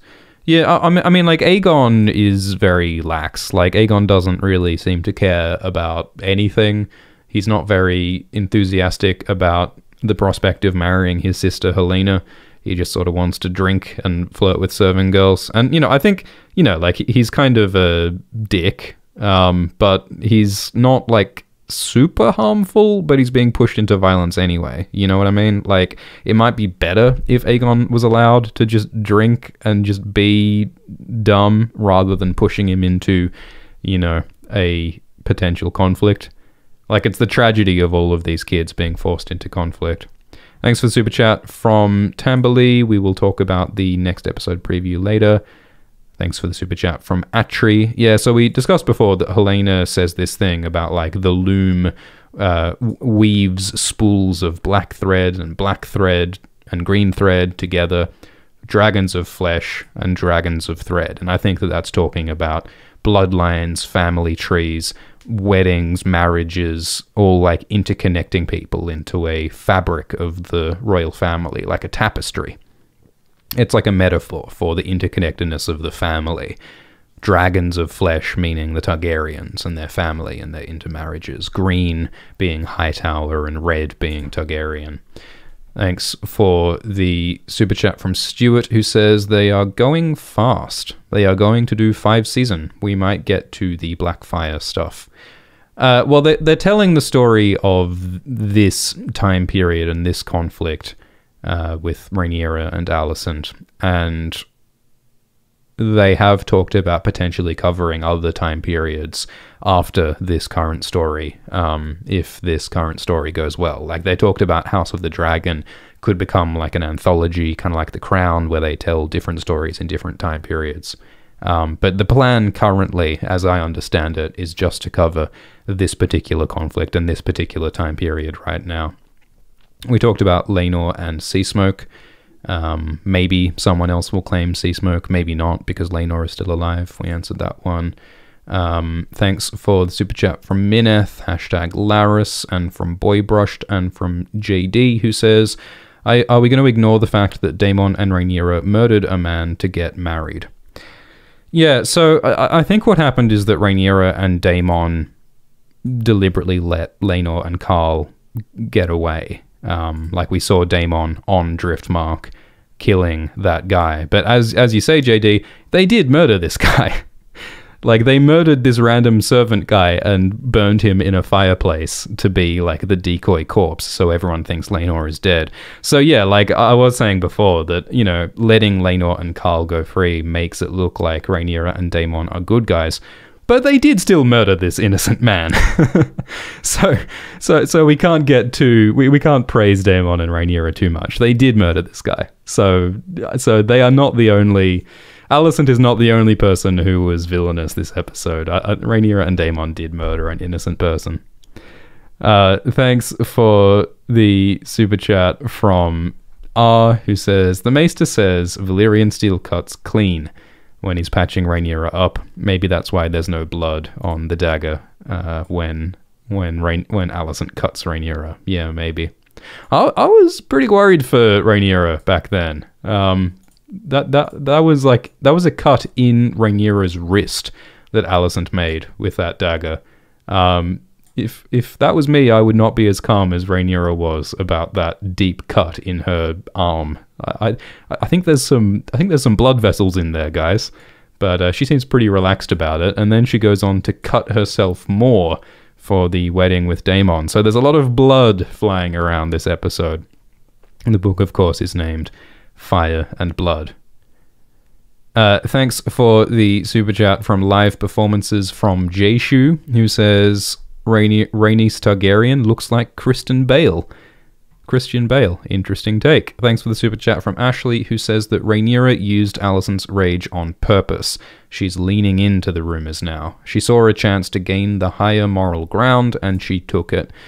Yeah, Rhaenyra was absolutely, like, using Alicent's attack as a way of showing everyone that, like, hey, look, Alicent is a murderous maniac and I'm the good guy. That definitely is what was going on there.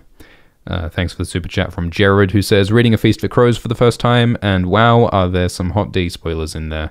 Yeah, I mean, like, when George wrote the Game of Thrones books and when the original Game of Thrones show was made, they didn't know that there was going to be a TV show about this time period and this conflict. So in the books and in the original Game of Thrones show, there is some stuff about, like, what happens at the end of this conflict. You know, you can look at it on YouTube. There's a scene where Joffrey says some things about what happens in this conflict.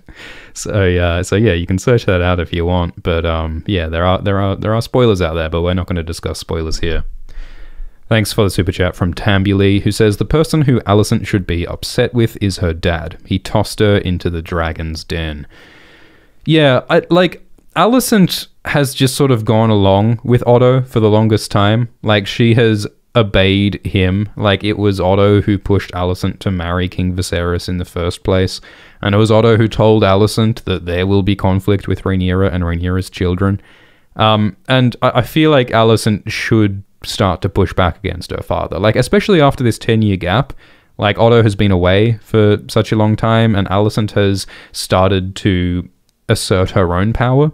You know, when she walked in with a green dress and she called Rhaenyra stepdaughter, and she was really sort of being more confident in her own power. And also, you know, like, Alicent is increasingly overriding Viserys and asserting her power. So it's interesting that, but, you know, as soon as her dad comes home, she just turns into a little girl again, you know, like, she just instantly regresses to being under his influence. And so I wonder if that will continue, or if there'll be a moment when Alicent is like, hey, wait a minute, I'm in some deep shit, partly because I was listening to Otto when I shouldn't have been. Like, I'm not a kid anymore. I don't have to do what my dad says. I'm the queen of the Seven Kingdoms. So I wonder, like, how their relationship will develop. I mean, I think that as this conflict gets worse and worse, I think there's going to be moments when the characters have moments of clarity and go like, oh no, like, I have made a series of poor decisions. Thanks for the super chat from Mineth, who says, so your kid had their eye cut out? Oh yeah, happens all the time. I mean, eyes are just popping out every which way at all my family gatherings. Thanks for the super chat from Narvini, who says, would you like to see Vagon Targaryen in the show? Vagon the Dragonless? Archmaester Vagon? So yeah, like, the Vagon was one of the children of Jaehaerys and Alysanne, who was considered briefly to maybe potentially be the King of Westeros, but they decided not to because he's a nerd and no one likes him, and he doesn't like anyone in return. I don't think Vagon needed to be in this show. I mean, he could have been like an extra at the Council of Harrenhal flashback, but, you know, this show wasn't really about that era. I mean, it could have been. I believe that George Martin in an interview was... or Ryan Condal said that, you know, George was pushing for this show to start earlier back in time. Like, they really could have spent a bit more time with Jaehaerys' reign and Jaehaerys' children, because, you know, there was this whole previous succession dispute where some people were saying that Rhaenys should take the throne, or Rhaenys' son Laenor should be the heir to the throne. And the show just sort of gave us the cliff notes of that in this little flashback sequence at the start of episode 1, but they certainly could have spent more time there. So if it is that House of the Dragon ends up covering other time periods, yeah, maybe they could cover the reign of Jaehaerys and Alysanne. That could be interesting. Where are all those other Targaryens? Stretch says in the live chat. Yeah, I mean, I suppose bloody Sarah is dead now, but, like, yeah, Jaehaerys and Alysanne had a whole bunch of kids. Like, we know about Aemon, father of Rhaenys, and Balon, father of Viserys and Daemon, and Alyssa, but, like, there was like a dozen of them, and that's why in the opening sequence there's this explosion of bloodlines here. These are the children of Jaehaerys and Alysanne, and most of them met tragic ends one way or another. Most of Jaehaerys and Alysanne's children died young one way or another. But I guess Vaemond lived his days in the Citadel and I suppose died of old age, unless there are any little Targaryen maester bastards running around somewhere. Thanks for the super chat from Biotic, who says, Rhaenyra should have been like, F this, I'll take 2 husbands. She has no respect for the rules anyway. I mean, Rhaenyra was telling Daemon that, like, yeah, I can't marry you until Laenor is dead, because I can't marry multiple husbands. But, you know, I mean, polygamy has been a thing. Like, Daemon was saying previously that, you know, Aegon took multiple wives, Maegor took multiple wives, why can't I take multiple wives? Aegon and Maegor were, like, not that long ago, historically speaking. This was Aegon here and Maegor here. It wasn't that long ago that Targaryens did have multiple spouses, so maybe Daemon and Rhaenyra could do the same. But I think that, you know, it's important to have legitimacy. Like, they're not just marrying out of romance and love, they're marrying out of a political alliance, and for that political alliance to be respected, it helps if they actually follow the rules of the kingdom that they're in. So I think that's why they were not doing polygamy. Thanks for the super chat from Gensai, who says, how is Criston still on the Kingsguard? He not only kills Joffrey Lonmouth at a feast, but he obeys the consort over the ruling monarch and tries to harm the heir. He didn't obey Alicent's order to cut an eye out of Lucerys, if that's what you mean. I think Daemon sort of stopped Criston. Like Alicent says, Sir Criston, bring me the eye of Lucerys. And Criston was like, maybe no. You will do no such thing. You're sworn to me, Viserys says. Like, Criston does not attack. Yeah, he says, as your protector. So Criston refuses to attack Luke. I think it is questionable how everyone is chill about the death of Joffrey Lonmouth, but he didn't obey Alicent. Yeah. Thanks for the super chat from Tambuli, who says, no disrespect to Emma Darcy, but I enjoy Millie Alcock more as Rhaenyra. Millie Alcock was the young Rhaenyra.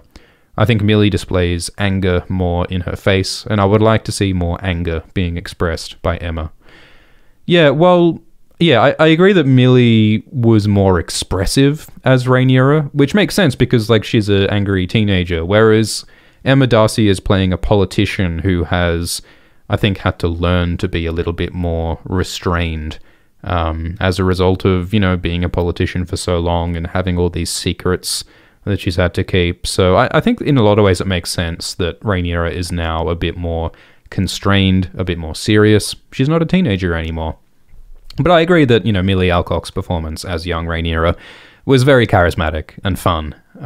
So I hope that we'll see a little bit more of that. I mean, maybe in her new marriage to Daemon, Rhaenyra might show a little bit more of her, like, old, fun, rebellious, fiery side. I mean, she said as much when she was like, hey, we Targaryens are fiery. Let's bring that fire together. Let's be fiery together. So maybe we'll see a little bit more personality from Rhaenyra there. But I think at the moment, like, Rhaenyra is under so much pressure because she's terrified that her bastard children will be revealed as bastards. She's terrified that she might be disinherited. That, like just as much as Alicent is afraid that her children might be put to the sword, Rhaenyra is going to be afraid that her children could be killed because her children are a threat to Alicent's children and their claims. So, you know, I think Emma's got a lot to be worried about. Rhaenyra has a lot to be worried about. So I think it makes a lot of sense that she's more restrained. Thanks for the super chat from John, who says, who is your favorite Targaryen in this show? There's a lot of Targaryens to choose from. I think that Daemon is fun, and I think Matt Smith's performance is fun, and he's got a lot of layers and a lot of fun stuff going on with him. I find Aegon amusing, like Aegon's performance as the sort of, like, teenage drunkard who's just annoyed at everything, and he's a total dickbag. In, I think, an amusing way. Helena is so mysterious. Baelor and Rhaena, like, we haven't seen much of Baelor and Rhaena yet. I mean, it was fun to see them pummeling Aemond. And I hope we get to see, you know, Baelor's dragon soon. So, yeah, I guess Daemon is one of the most fun for me. But, I mean, none of the Targaryens are boring. I mean, one of the senses that we do get is that, you know, like, someone like Laenor, especially, is fairly, like, level-headed. Like, the Velaryons are more level-headed, whereas it's the Targaryens who are fiery. I guess Rhaenys is also quite level-headed. Like, I think it's an interesting dynamic that they've gone with for Corlys and Rhaenys. That, like, Corlys is the one who's agitating for, we need to claim our birthright, we need power. Like, I'm willing to fight war for my son, Laenor, and his children. Whereas Rhaenys, the Targaryen, is chill, and she's the one who's saying, I'm over it. And I wonder if maybe that will change. Like, maybe Rhaenys' personality will change a bit, because, like, you know, she was saying, everything's cool, like, let's not fight. But now that both of her children have died in 1 year, she might be angry. She might be traumatized. She might change her mind about how relaxed she was previously. So I would be interested if Rhaenys changes. Thanks for the super chat from Yogi, who says, in Essos, Laenor and Khal get to have sex all day. Thanks for the super chat from JD, who says, do we really think Daemon would allow Aegon and Alicent to live in peace after Rhaenyra ascends the throne, even if they don't press their claim? I mean, in episode 1, we saw Daemon on the Iron Throne. And, you know, partly he was being provocative, but I think partly he was showing his interest in power. And, you know, like, Viserys in episode 1 says that Daemon doesn't really want to be king. He doesn't really want power. Power is too much responsibility. Daemon just wants to be free and do what he wants. But, like, Daemon also has this deep thing where he's angry and feels rejected by Viserys, that he was not made heir and he was not made hand. And so claiming power is this deep emotional thing for Daemon. And now that he's married Rhaenyra and he has this bond to Rhaenyra, like, yeah, like maybe he will want to help Rhaenyra take the throne. And Rhaenyra does seem to be deeply invested in defending her claim. And I think that at this point, like, it no longer is even about the throne. It's the principle of it. Like, they don't, like, Rhaenyra's side and Alicent's side, they don't want to submit to each other. Like, even, like, I mean, would Rhaenyra enjoy being the ruler of the Seven Kingdoms on the throne? Would Alicent enjoy being the mother of King Aegon Targaryen? Maybe not. Like, I don't think their lives would be better from being king. Like, I think they all know that having power is just a source of, you know, responsibility and mortal danger and long, boring council meetings. Like, Rhaenyra was not enjoying the council meeting last episode. Like, she was fiddling with a council ball in the small council meeting last episode. And, you know, Alicent was fairly grumpy as well. No one has fun being a politician, but I think that they are not willing to back down anymore because it's personal. Blood has been spilled. Their children have been bloodied in this conflict. And so if they back down now, it's like they are betraying the damaged children. They are betraying the people who died to get them here. Well, not Laenor, but Laena and like the bloodied kids. So I think we're entering a spiral of violence. Thanks Zaveco, and thanks Sod Blitz, who says they made it a point that Kristen was on watch tonight, and the king asked who was on watch. Wonder where he was when the fight happened. Yeah, that's an interesting point, because, yeah, like when Viserys was leaving the funeral, and when he called Alicent Emma, yeah, you have the Night's Watch, Sir Kristen. So Kristen was on watch when Vhagar got stolen and Aemond had his eyes slashed out. So yeah, Kristen did not do a great job. And like, it's funny because Baelor and Rhaena that night, they woke up, they heard what was going on, and they alerted Jace. So, like, they acted, they noticed, they confronted the issue, but Kristen didn't do shit. So, yeah, I think that's a great point. Kristen's job as Night Watch was not very competent, not doing very well. Philippe says, I love the scene where everyone is disobeying Viserys. Yeah, Viserys was going, silence, silence, listen to me, and most people were not really listening to him and not accepting his justice. And not accepting his authority.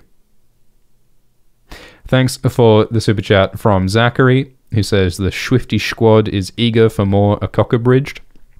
There is a podcast called Game of Thrones Abridged by a rapscallion by the name of Alt Swift X. I've never seen the appeal, personally, of Alt Swift X. Just seems like a poor imitation of Alt Shift X, but some people do enjoy that show, and I would not be shocked if there was more episodes of Game of Thrones Abridged in the near future. So you can check out Alt Shift X. Alt Shift X is almost on 100,000 subscribers on the Alt Shift X YouTube channel, and I shudder to think what new content might come from that particular den of depravity and iniquity if Alt Shift X hit 100k subscribers. So watch out for Alt Swift X. Thanks for the super chat from Cosmic, who says, am I the only person who has no idea who was thrown into the fire in place of Laenor?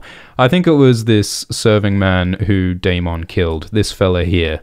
I assume that is who ended up in the fireplace. So Rhaenyra and Daemon did a good thing, letting Laenor and Khal run free together, but they did a bad thing that they murdered this guy and turned him into a human s'more. Thanks for the super chat from Josh, who says, is this the prettiest or artsy-fartiest episode in the Game of Thrones television canon thus far, visually speaking? I mean, some of it was very dark visually. There was a lot of blurry, dark stuff in this episode. Yeah, I guess there was some interesting cinematography. There were some interesting shots. There was light was being played with in some interesting ways. I don't think there are many shots like this in the original Game of Thrones TV show. There's a lot of firelight as well, which is always representing like anger and rage and emotion. Every second scene in this show is lit by fire in the background, especially the Targaryen characters. Whenever they're talking about their feelings, there's fire in the background to show their internal emotional burning fire. So yeah, I do like how it's shot. There are some very pretty shots. This is a very pretty shot. So yeah, I think they're doing a little bit more cinematographically than the Game of Thrones show ever did. Like, yeah, this shot is very lovely as well. So yeah, I agree with you there. Jozu says, imagine not having a high-end HDR OLED TV.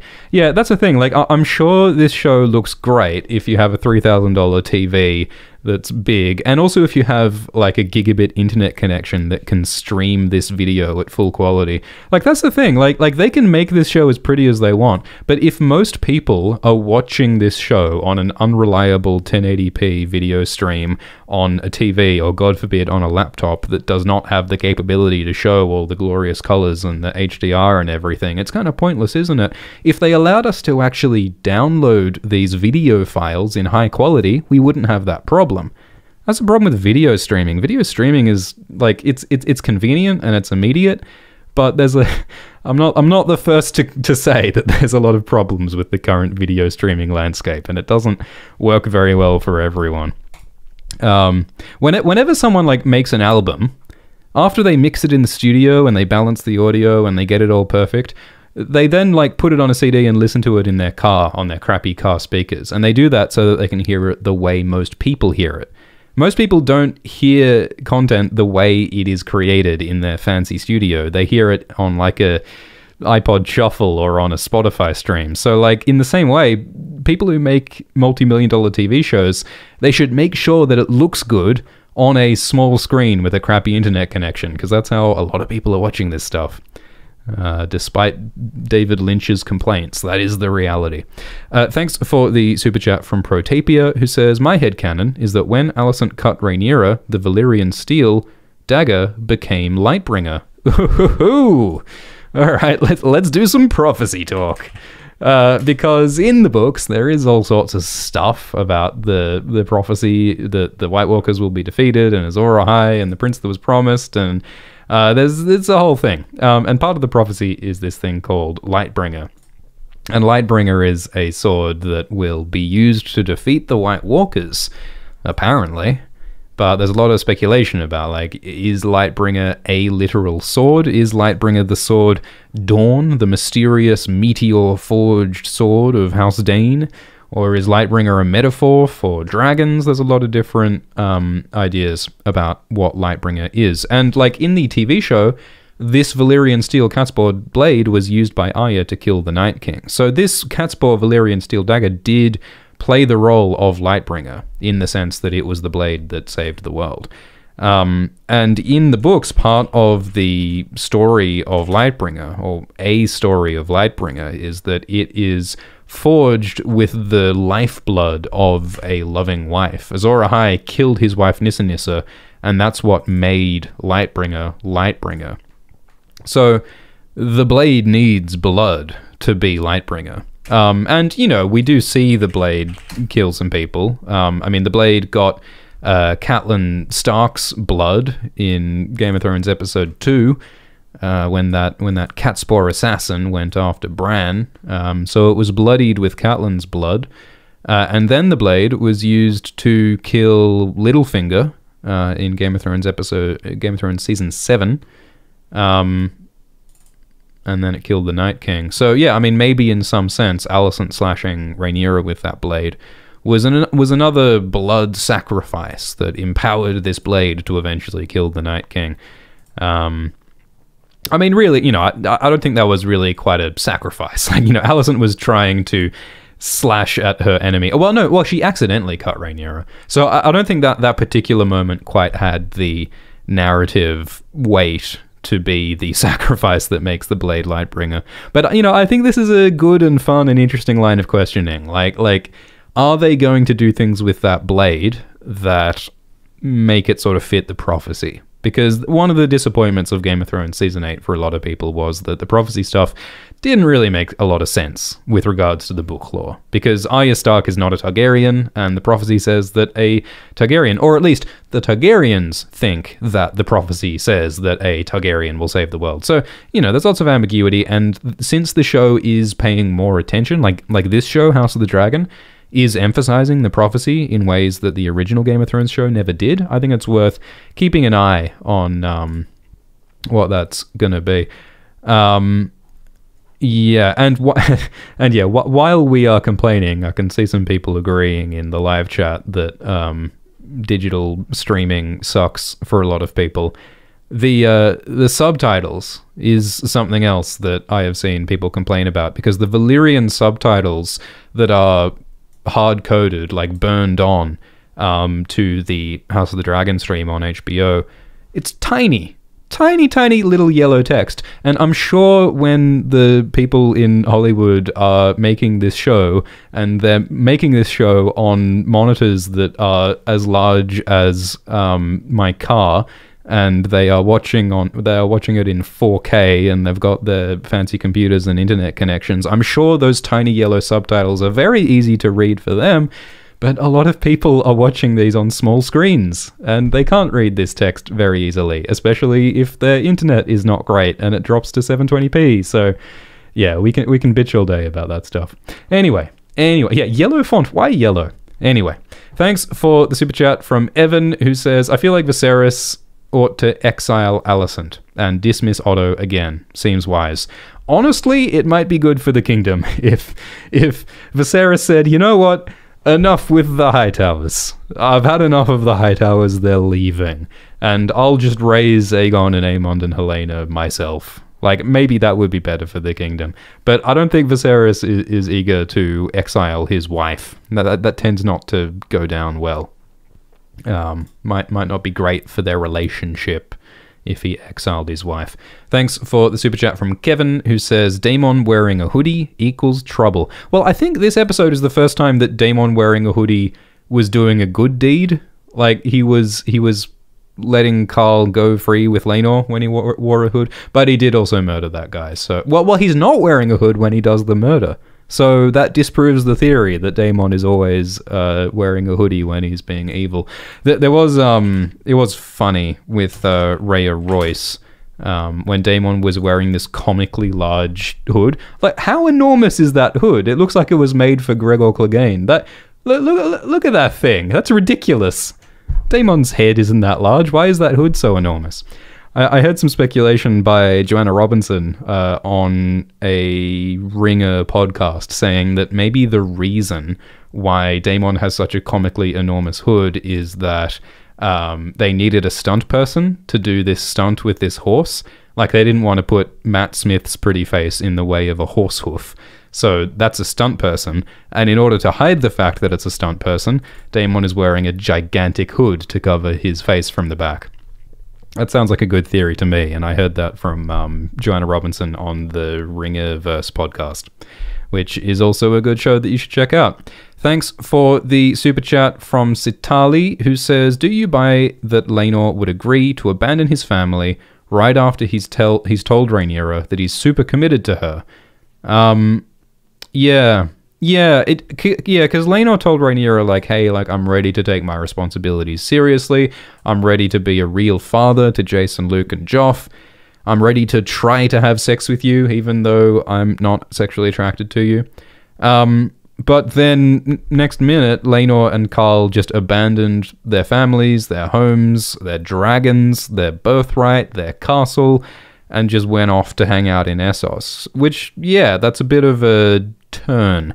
But I think that, you know, it's very clear that Laenor didn't want to do any of those things. Like, Laenor didn't want to play husband to Laenor. He saw it as a responsibility. And I guess that, I mean, maybe there should have been a scene, or maybe it was sort of implied that there would have been a conversation.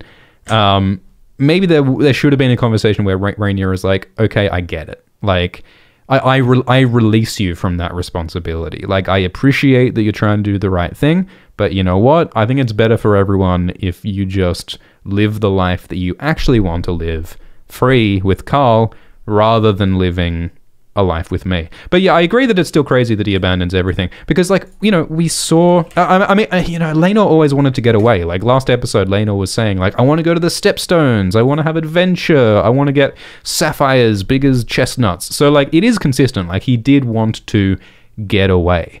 And it doesn't sound like he had the best relationship with his father, Corlys, given that his father, Corlys, was, like... hoping the whole time that Laenor would turn straight. But, you know, but I guess one of the interesting things, as we have been saying, is what about Laenor's dragon Seasmoke? Because, like, in the books, it says that Seasmoke is Laenor's pride and joy. Like, he loves his dragon Seasmoke. And we saw him in episode 3 riding Seasmoke on the Stepstones and having an enormously fun time. Hashtag, that's what I call pod racing. He was loving it, flying that dragon Seasmoke. And the bond with a dragon is like a sacred thing. So would Laenor want to abandon his dragon like that? Maybe his dragon will follow him. Maybe his dragon will fly east to him. That would be cool. Thanks for the super chat from Jess, who says Viserys' daughter-oriented favoritism is showing. You reckon that Viserys sided with Rhaenyra more than he sided with Alicent? I feel like Alicent was... I mean, Viserys said, like, what do you want me to do?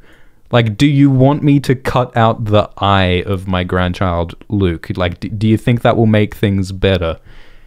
I mean, maybe what Viserys should have done was said something like, okay, like, you know, Aemond... and Luke, and Jace, and maybe Baelor and Rhaena, they did this fight, they caused this violence, so they all shall be punished.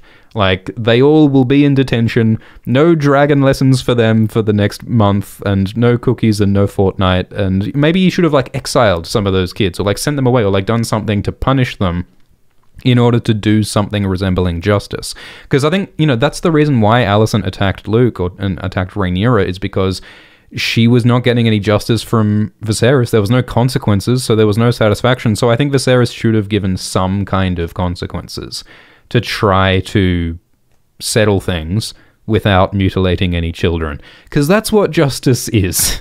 When we attempt to make justice, we attempt to make everybody happy, and we hope to give consequences to crimes, hopefully without any children losing any body parts. That always is the hope.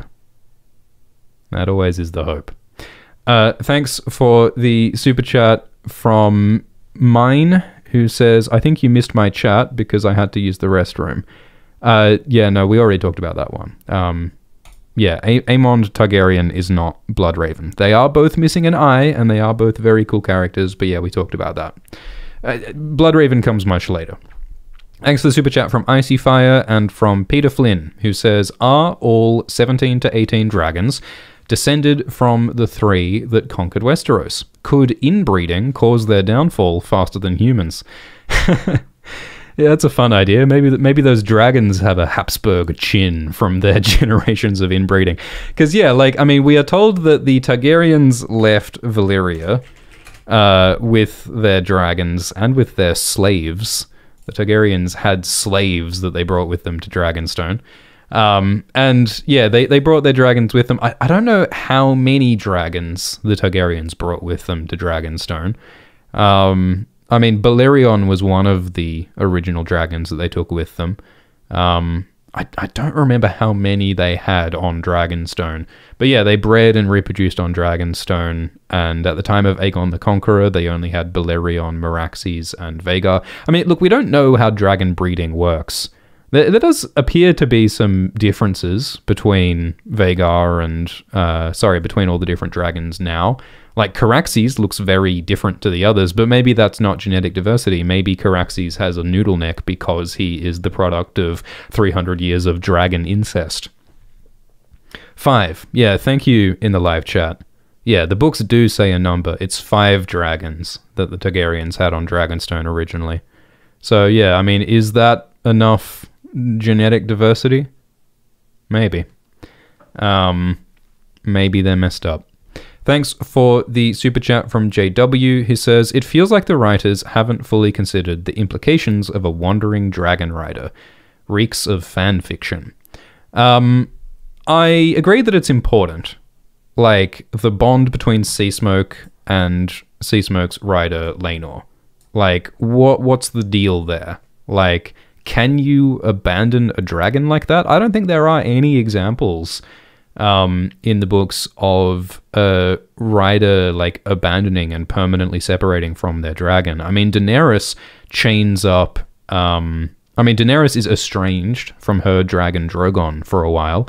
Like Drogon just like goes loose in the Dothraki Sea and goes loose around the Slavers Bay area for a while when Daenerys sort of rejects Drogon, but then Drogon comes back. So, and they reestablish that connection. So I don't know if you ever can like permanently reject your dragon. So will Seasmoke follow Laenor, or maybe Seasmoke will believe that Laenor is dead?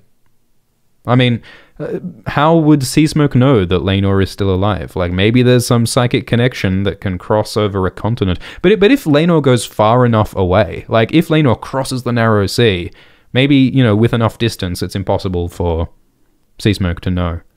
I mean, you know, there is sometimes a sense in the books that the dragons know things. Like, you know, Balerion the Black Dread flew back to Valyria, seemingly, in the books, earlier in the reign of King Jaehaerys. And he carried this Targaryen girl, Arya Targaryen, on his back, and Arya's body got infested with terrifying Valyrian worms, fire worms, with human faces infested Arya's body, and she died. That's a whole thing in the book. So yeah, I wonder what will happen with Seasmoke. Thanks for the super chat from Gunnar, who says, kind of sad what happens to Helena if we get another time skip when she gets her children. No spoilers here. Thanks for the super chat from Pro, who says, Aegon reminds me of Bobby B. Yeah, all Aegon seems to want to do is drink and have sex. And unlike Bobby B, Aegon does not have the redeeming characteristic of like having been a cool warrior previously, or having overthrown a mad king. Aegon does not really have any redeeming characteristics. I think he is amusing, like he's funny to watch. I like how he calls Aemond a twat in the previous episode. Like he's funny. But yeah, he doesn't share any of the redeeming qualities of Robert, those that they have. Thanks for the super chat from the African sci-fi scholar, who says, I'll take a Night King's javelin throw through an old dragon's scale any day. Yeah, so I mean, with regards to the vulnerability of dragons, in Game of Thrones Season 7, we saw the Night King do a Olympic javelin throw performance.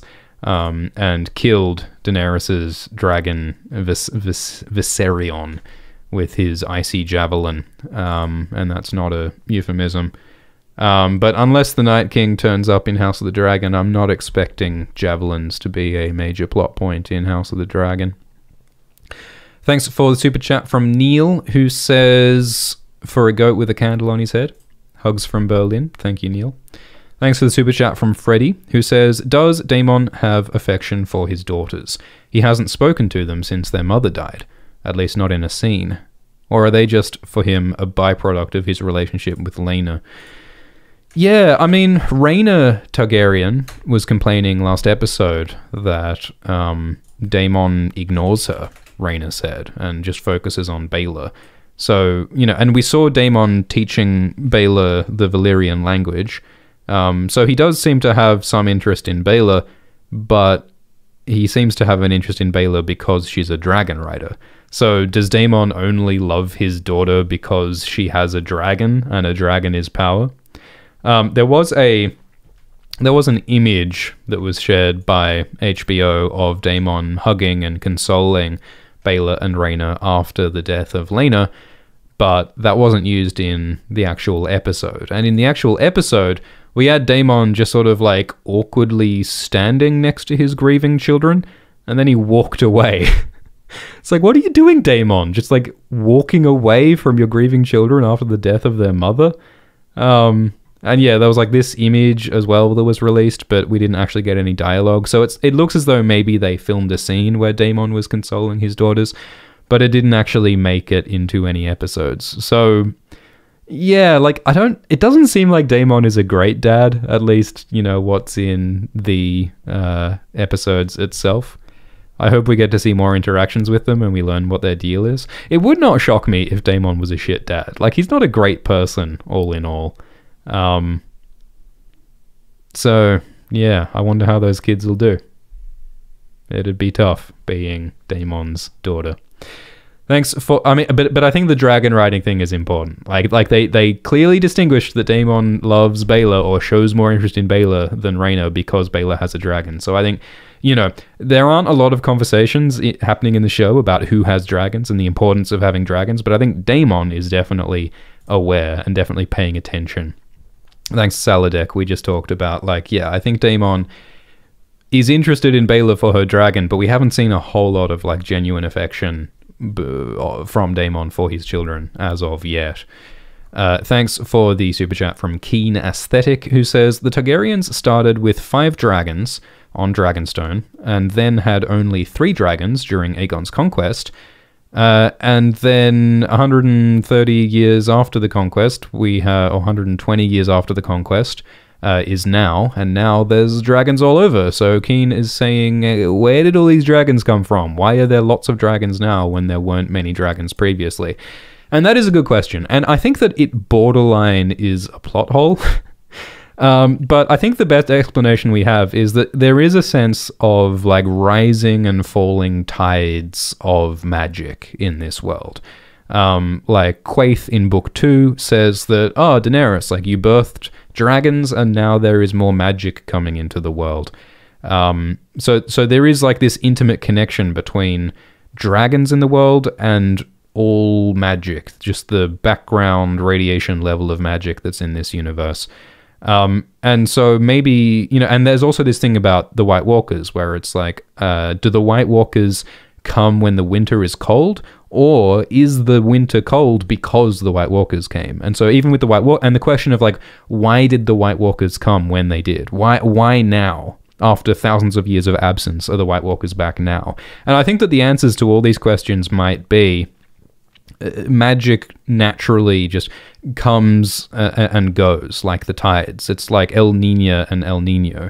There's just this sort of natural weird cycle, and you can see that as, like, an unbalanced thing connected to the seasons, because in this world the seasons are irregular. Sometimes winter goes for 10 years, sometimes summer goes for 10 years, sometimes it's only 2 years. You get short winters and long winters, and it's all out of kilter. And there was a blurb on one of the Game of Thrones books. The blurb of the book said that after a preternatural event, the seasons are disordered or something. And George Martin has said that the seasons will be restored to order, that the seasons will be resolved at the end of the series. So my point is that maybe we're currently in this, like, weird situation where magic and the seasons and the winters and the summer and the White Walkers and the dragons, all this fire and ice, is just sort of careening around and changing, swinging like a pendulum. It's all in this unnatural, unbalanced, swinging, changing flux. And maybe that's why sometimes dragon eggs do hatch and there are lots of dragons everywhere, and sometimes they don't. And sometimes there are White Walkers everywhere and sometimes there aren't, because it's this cyclical, wonky thing. And maybe they will restore balance to the Force at the end of the series, and then maybe the seasons will become regular, and then maybe there will be no more dragons and no more White Walkers. I think that that would work as, like, an ending and as a resolution to the changing tides of magic and dragons in the show and in the books. Is that Sunfire? Yeah, that's a good question. So, like, it has been mentioned that Aegon Targaryen has a beautiful golden dragon called Sunfire, and maybe that's it. Could it be Syrax instead? Syrax is yellow. It is a little confusing. It's a little difficult to tell the dragons apart, because, yeah, we have the golden Sunfire and we have the yellow Syrax, and Arax is also said to be, I think, like, pale with golden highlights. Luke's dragon Arax. I like how, you know, Caraxes looks very different to the others, and Vhagar is huge, so it looks very different. Sea Smoke looks quite distinctive, but I hope that Sunfire, I don't know, I kind of hope that that's not Sunfire, because Sunfire is meant to look magnificent. Like, Sunfire is the most often described as like, wow, this is a really fucking cool looking dragon you got there. It's like a shiny Pokemon. It really stands out. So I hope that when Sunfire turns up, we notice. Like, it is so like glittering gold that it's like impossible not to notice how cool it is. That's what I hope. That's what I hope. Patrick in the live chat says that the flying one is Cyrax. Yeah. Yeah, that he's got that sort of flat head, doesn't he, Cyrax, or her? So yeah, maybe it's not Sunfire. Thanks for the super chat from What in the Tambor, who says, I like how they thematically connected Vhagar to the sea, with all the rigging and the ropes, which makes sense because Lena was a Valarion, and the Valarions are connected to the sea. Yeah, that's a great point. I didn't notice that, because yeah, there are all these ropes on Vhagar's back that were like swinging around when Lena was flying, and yeah, that totally does evoke the rigging on a ship, and the Valarions have this deep connection with the sea, as we saw when they like dropped the coffin in the sea. So yeah, I think that's a good point. Thanks for the super chat from Brinks, who says, I don't quite understand Amon's hostility towards Lena and the Valarion kids. Had he even met them before? Yeah, I mean, we saw a bit of hostility between the kids in the yard in the previous episode. We saw that, you know, when they were sparring and training, there was a little bit of hostility. I mean, it was mostly like Aegon was being hostile to people, but I think Aemon, you know, he was part of that sort of Alicent's kids versus Rhaenyra's kids vibe. But yeah, like it is a bit extreme the way Aemon, you know, started fighting these kids. I mean, I think they started it, didn't they? Who threw the first punch? Like, Aemon said something mean, and then the girls, Baela and Rhaena, first attacked Aemon, so they started the actual fight. Well, all right, you know, she ran towards him and Aemon pushed her down, so she like ran towards him, and then Aemon started throwing punches, and then the boys got in on it as well. But yeah, like, I think the reason why Aemon was so sort of hostile is that he was on this mad rush of power. He had just taken control of the most powerful weapon of war in this world.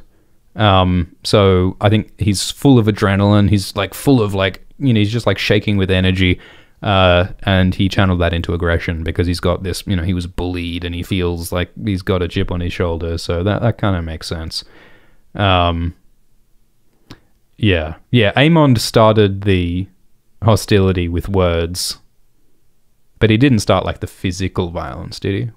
We can take a closer look later, but I think that Aemon was definitely being a dick. I mean, you know, I'll feed you to my dragon. And I think picking up a rock, like, he escalated it with like weapons. Was it Aemon who first picked up a rock?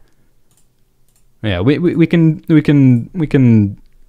examine that later. But yeah, I think that's what was going on with Aemon emotionally. Thanks for the super chat from Isaiah, who says, oh, well, yeah, and as they say in the live chat, yeah, and also part of why Aemon is hostile to Jace and Luke is because Luke was one of the main people who gave Aemon the pink dread pig in the previous episode. So Aemon was bullied by Luke specifically. So that's part of where that hostility is coming from. And yeah, in the books, it's a little bit different. Like, in the books, Baela and Rhaena aren't involved in this fight. It's actually Joff, Luke, and also... Yeah, it's Jace and Luke and also Joff. Like, the youngest child, who's currently like a baby, is 3 years old at this point in the books. And it's actually Joff, like the little 3-year-old, who is the one who first confronts Aemon. Here they are, Jace, Luke, and Joff, as they appear in the books. And I think, yeah, Aemon pushed Joff into a pile of dragon droppings when Joff tried to stop Aemon. We didn't get to see the dragon poop of this episode, sadly. But otherwise, the fight is quite similar. Thanks for the super chat from Isaiah, who says, what are your thoughts on Viserys' stroke game? No comment. Thanks for the super chat from Laura, who says, what is Larys's end game?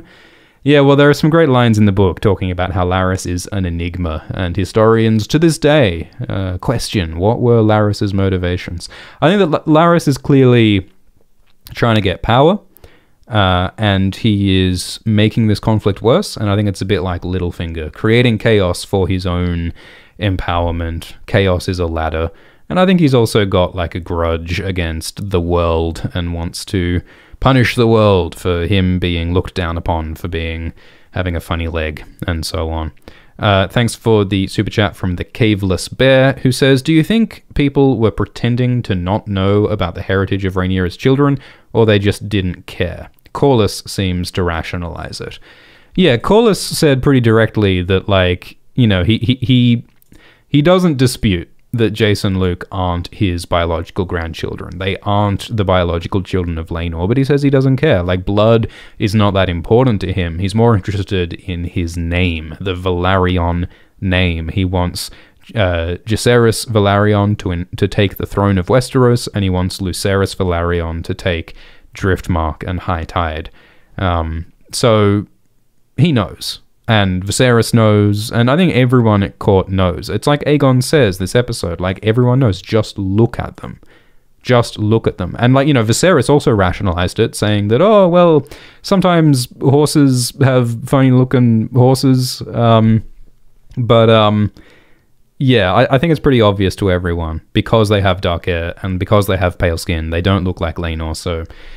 you know, there are political reasons and emotional reasons why people choose not to see it, but I think everyone knows that they're bastards. And obviously that's a big deal because bastards aren't meant to inherit the same way trueborn children are, so arguably Alicent's son Aegon is heir to the throne instead. Thanks for the super chat from Jackie, who says, Larys is telling Alicent he owes her or else. I think he's behind blood and cheese. Yeah, so I do think that you almost get a sense that Larys is blackmailing Alicent. Like, he's saying, I can help you, but also I committed a murder in your name, and so I've got dirt on you, so I could say that, you know, you ordered me to kill Lord Harwin Strong, and that would be a big deal. I feel like, you know, Alicent maybe should just, like, turn Larys in. Like, maybe Alicent should say, like, hey, King Viserys, hey, Otto Hightower, Larys Strong murdered his father and brother, and now he's blackmailing me, and it's really fucked up. I think that Otto and Viserys would definitely side with Alicent, not Larys Strong. So, you know, I think the fact that Alicent is accepting Larys, along with all of his evil and all of his dangers, it shows that Alicent is willing to use Larys, you know? So, I think that there is a degree of culpability there, that Alicent is not, you know, making Larys pay for his crime. Thanks for, well, yeah, and Drogon in the live chat says that Rhaenyra could just legitimize the strong boys once she becomes queen. Yeah, that is another, like, important issue that probably should be talked about. Because kings, and I suppose queens on the throne, have the power to legitimize. It's like how Roose Bolton made Ramsay Snow into the legitimate Ramsay Bolton. Ramsay was a bastard who was legitimized, and that made it possible for him to actually inherit the Dreadfort. And so, yeah, theoretically, Rhaenyra or King Viserys could do the same thing. When they're on the throne, they could say, hey, Jason, Luke, and Joffrey, yeah, they are bastards. They are the children of Harwin Strong. But I legitimize them. And once they're legitimized, they no longer have the taint of bastardy, and then they could actually inherit. And so in theory, like legalistically, that would make them Rhaenyra's legitimate heirs. But the fact is that, you know, inheritance does not always work the way that it's meant to in the law books. Sometimes people have their own opinions, and sometimes there's disputes, regardless of what the laws might or might not actually say. And like the exact, you know, rules of, you know, primogeniture and whatever are not all that well established at this point anyway. Like, because, you know, Maegor took the throne that should have gone to Aenys' son, and then, like, Jaehaerys took the throne even though he had elder siblings, and then, like, and then bloody Rhaenys was passed over, and so, like, it seems as though it's always the eldest male, but then Viserys changes his mind and says, no, it goes to Rhaenyra, even though she's female. So, like, the rules have never been clear or consistent. So, you know, I think something as simple as Jace, Luke, and Joff being legitimized, like, it might hurt more than it helps. I think that maintaining the lie that these kids are Laenors will probably do more for their support than legitimizing them would. Because the thing is, like, if you legitimize Jace, Luke, and Joff and say that no, they are not Laenor Velarion's children, you're going to lose the support of Lord Corlys Velaryon. If Corlys doesn't get to extend his legacy, if Corlys doesn't get to say, those are my grandchildren, Corlys is not going to support Rhaenyra anymore. And Corlys is, like, the second most powerful lord in Westeros. The Velaryons are the second most powerful house, with all of their ships, and with their dragons. So, it's a really bad idea to antagonize the Velaryons, and if you admitted that Jace, Luke, and Joff aren't Velaryons, you would antagonize the crap out of them. Thanks for the super chat from Interstellar Green Bean, who says, the actors seem to be doing a great job with the Valyrian language. Is the guy who created the language on GOT involved? Yeah, I think his name is David Peterson, invented the Valyrian language. George Martin in the books had like a few words, like Dracarys, and he also made up some Dothraki words. But then David Peterson, who was like the guy in Hollywood for making fictional languages, actually turned Dothraki and Valyrian into real languages. And yeah, I like how they use Valyrian in this show. Like, it actually has a political purpose, you know, because it is the Targaryens and the Velaryons who speak it, which emphasizes their Valyrian ancestry. And I like how Daemon and Rhaenyra use it as this intimate language between them to like keep other people out of their intimate conversations.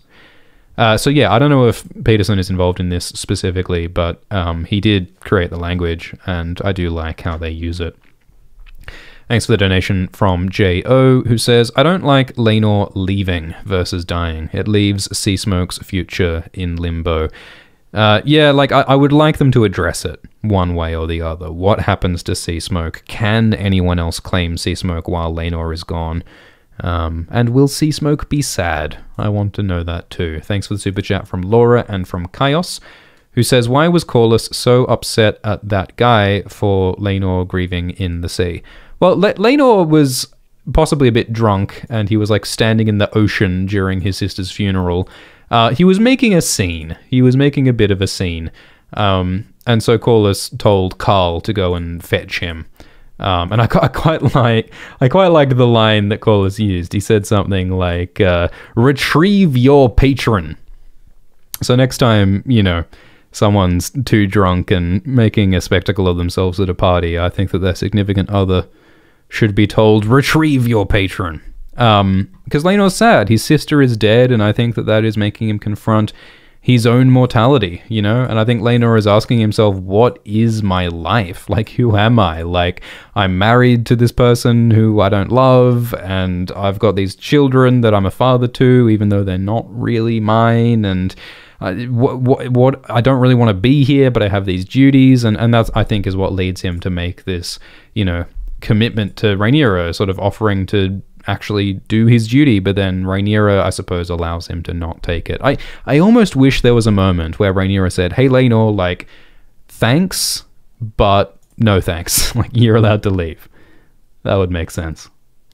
Thanks for the super chat from the Cat Files. Happy birthday, Vega. Thanks for the super chat from Max, who says, it's worth noting that Alicent tried making amends multiple times when they were teens and was pushed aside, so I can understand her adult motives. Did Alicent try to make amends? I mean, I don't know if she tried to make amends exactly.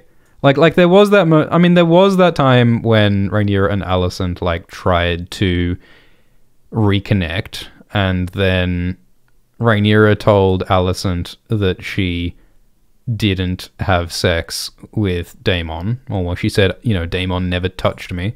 Like, there was that moment when they were almost close again. And so, as a result of that, Alicent then sided with Rhaenyra and said, I believe her, she didn't have sex with anyone.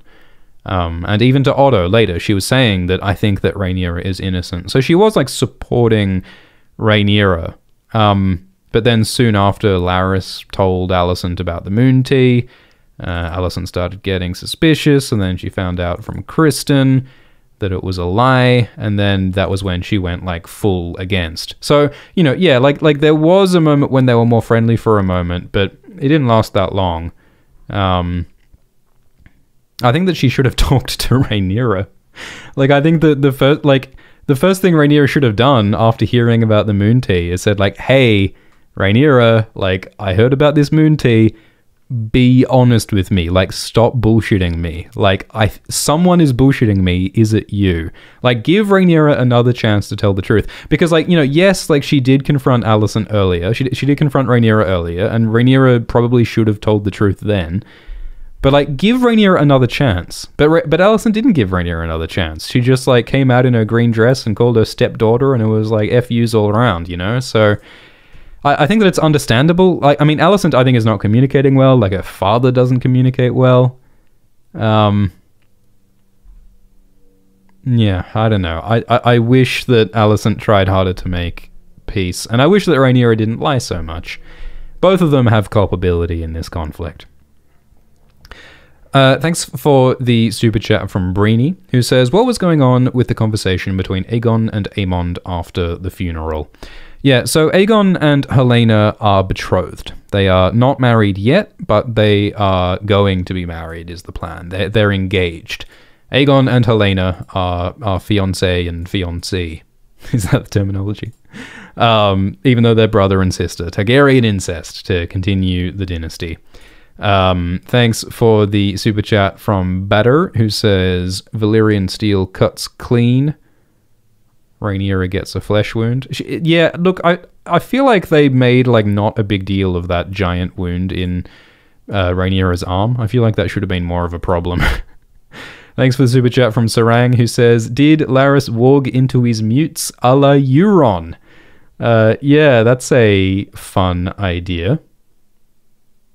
Yeah, because there is this character, Euron Greyjoy, who in the show is a idiot, and in the books is the most terrifying character in the whole series. Euron in the books is magic and heretical and murderous and incestuous and everything evil. And there is speculation that Euron might have skin-changing powers, and that he may have been a former student of Bloodraven, and that Euron may be warging into the Dusky Woman. The Dusky Woman is a woman who is dusky, believe it or not. And she is given to Victarion as a sex slave. And some fans speculate that Euron might skin change into the Dusky Woman to keep an eye on Victarion, even though Victarion has sex with the Dusky Woman. And if that sounds fucked up, it's because it is. And Euron is. And so Sarang in the super chat is suggesting that maybe Larys wargs into his mutes, because the Dusky Woman is also a mute. And also, like, Euron's crew on his ship the Silence are all mutes. They don't have tongues. And so I like the idea that Euron might warg into his crew as a way of controlling them, because I think it would be difficult to control a crew who can't talk, you know, a little bit difficult to communicate. So maybe Larys Strong's silent, mute men are controlled by Larys through skin-changing magic. It's a wild theory. It's not likely to be true, but I think it's a fun idea. Okay, it has been 2.5 hours, so we're going to wrap this stream up soon. I'm going to quickly respond to a bunch of super chats. I apologize for any super chats that I miss, but I'm going to do as many as I can. And then we're going to take a brief look at the On the Next Episode preview, and then we're going to wrap it up, and we're going to start working on the explained video about this episode. So press the like button, press the subscribe button, and whatever you do, don't go and subscribe to the AltSwiftX YouTube channel, because it would be a real disaster if that channel hit 100k subscribers. Thanks to the super chat from Gingerbread, who says, Rhaenyra helped Laenor and Carl do exactly what Krispy Kreme asked her to do. Great ending. Yeah, that's a really good point, because Criston Cole asked Rhaenyra to run away with him to the east, and maybe that's what gave Rhaenyra the idea, hey, I should let Laenor do what Criston wanted to do, which I guess that shows that Rhaenyra has been thinking about Criston, and she has seen she has seen how badly it went, like making Kristen stick around, and I guess maybe that might have been part of why Rhaenyra decided to let Laenor go. Like, forcing Kristen to stay around went badly, so maybe Rhaenyra doesn't want to force Laenor to stay around. She allows him to go free and do what he wants instead. Yeah, I think that's a cool point. Thanks for the super chat from Tambuli, who says, how is Viserys throwing a fit over Daemon and Rhaenyra if his kids are to be married? Quite the hypocrisy. Well, no, like, Viserys isn't, like, no one's angry about Rhaenyra and Daemon because they are uncle and niece getting married. People are angry, like, Targaryen incest is fine as far as the Targaryens are concerned. The problem with Daemon and Rhaenyra's marriage is that they didn't get permission from the king to do it, and they married immediately after the deaths of their respective spouses, Laenor and Laena. And so that's just seen as an insult, and it's just out of everyone's control and no permission, and that's why that is an issue. Thanks for the super chat from Robbie, who says, they're going to ruin Larys like they did with Baelish by making him overtly sinister/creepy. Yeah, I think that's a fair point, because Littlefinger in the TV show, like, he started out being kind of subtle, like, you know, what is this guy's deal? Like, we don't know exactly what Littlefinger wants and what he's up to. But then very quickly, Littlefinger devolved into, like, a mustache-twirling evil dude, evil genius who spoke in a voice like this, and he was like, Sansa, I want to have the throne. And he was obviously a bad guy in the later seasons. And they are doing something similar with Larys, because Larys in the books is very ambiguous. I mean, everyone's kind of ambiguous in the books because there's so little detail in Fire and Blood. But I agree, they're making Larys very obviously a bad guy, and that might sort of undermine the ambiguity that makes him interesting. We've got a little bit of technical complications from Adobe here. Thanks, Adobe. Your annual subscription is really paying off. Thanks for the super chat from Olivia, who says, that scene of Aemond hanging on to Vhagar's reins made my stomach flip. Yeah, I thought it was fun, and I thought it was visceral when Aemond was being flung about on Vhagar's back. Bit of technical difficulties, but yeah, that was a cool scene. Oh my fucking god. Okay, Adobe's unhappy. Please bear with me. God fucking damn it. Thanks for the super chat from Merciful, who says, watching the kids try to explain what happened to the adults talking over one another was so realistic. I know a kid lost an eye, but they were beat up, and that's how kids actually argue. Yeah. Yeah, there's a line in the books about the cruelty of children is well known. And so, yeah, these children, I think, are almost as bad at conflict resolution as their parents are.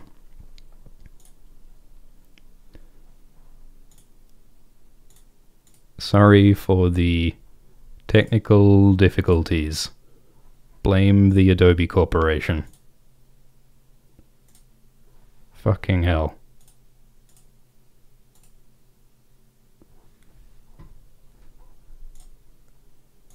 Technical difficulties. Sorry about this. Give me a second.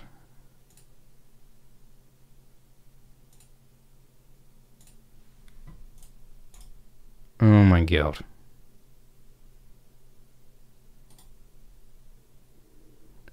I hope we will be back shortly. Okay. Hopefully we're back. Thanks for the super chat from Harrison, who says, could Daemon's hood be like a reverse Fight Club? It's like things the rumors said, which he did, which were completely uninvolved. You're saying that, like, a reverse Fight Club? You're saying that Daemon, like, didn't really kill Rhea? I'm not sure what you mean, Harrison. Thanks for the super chat from KO, who says, boy goes skizzard to the face. Thank you, KO. Thank you, Kyra. Thank you, Herder, who says, how much should Jace and Luke fear Daemon? Why should Jace and Luke fear Daemon? Yeah, okay, alright, I see what you're saying. Because now that Daemon has married Rhaenyra, they might produce children, because that's what marriages do in this world, and in our world. And thing is, Daemon is now a stepfather to Jace and Luke and Joffrey, and step-parents don't always get along with their stepchildren. It grieves me to say. So it might be that Daemon, being a sort of a murderous, ambitious guy, maybe Daemon wants Jace and Luke and Joff dead so that his own children with Rhaenyra can inherit Rhaenyra's throne.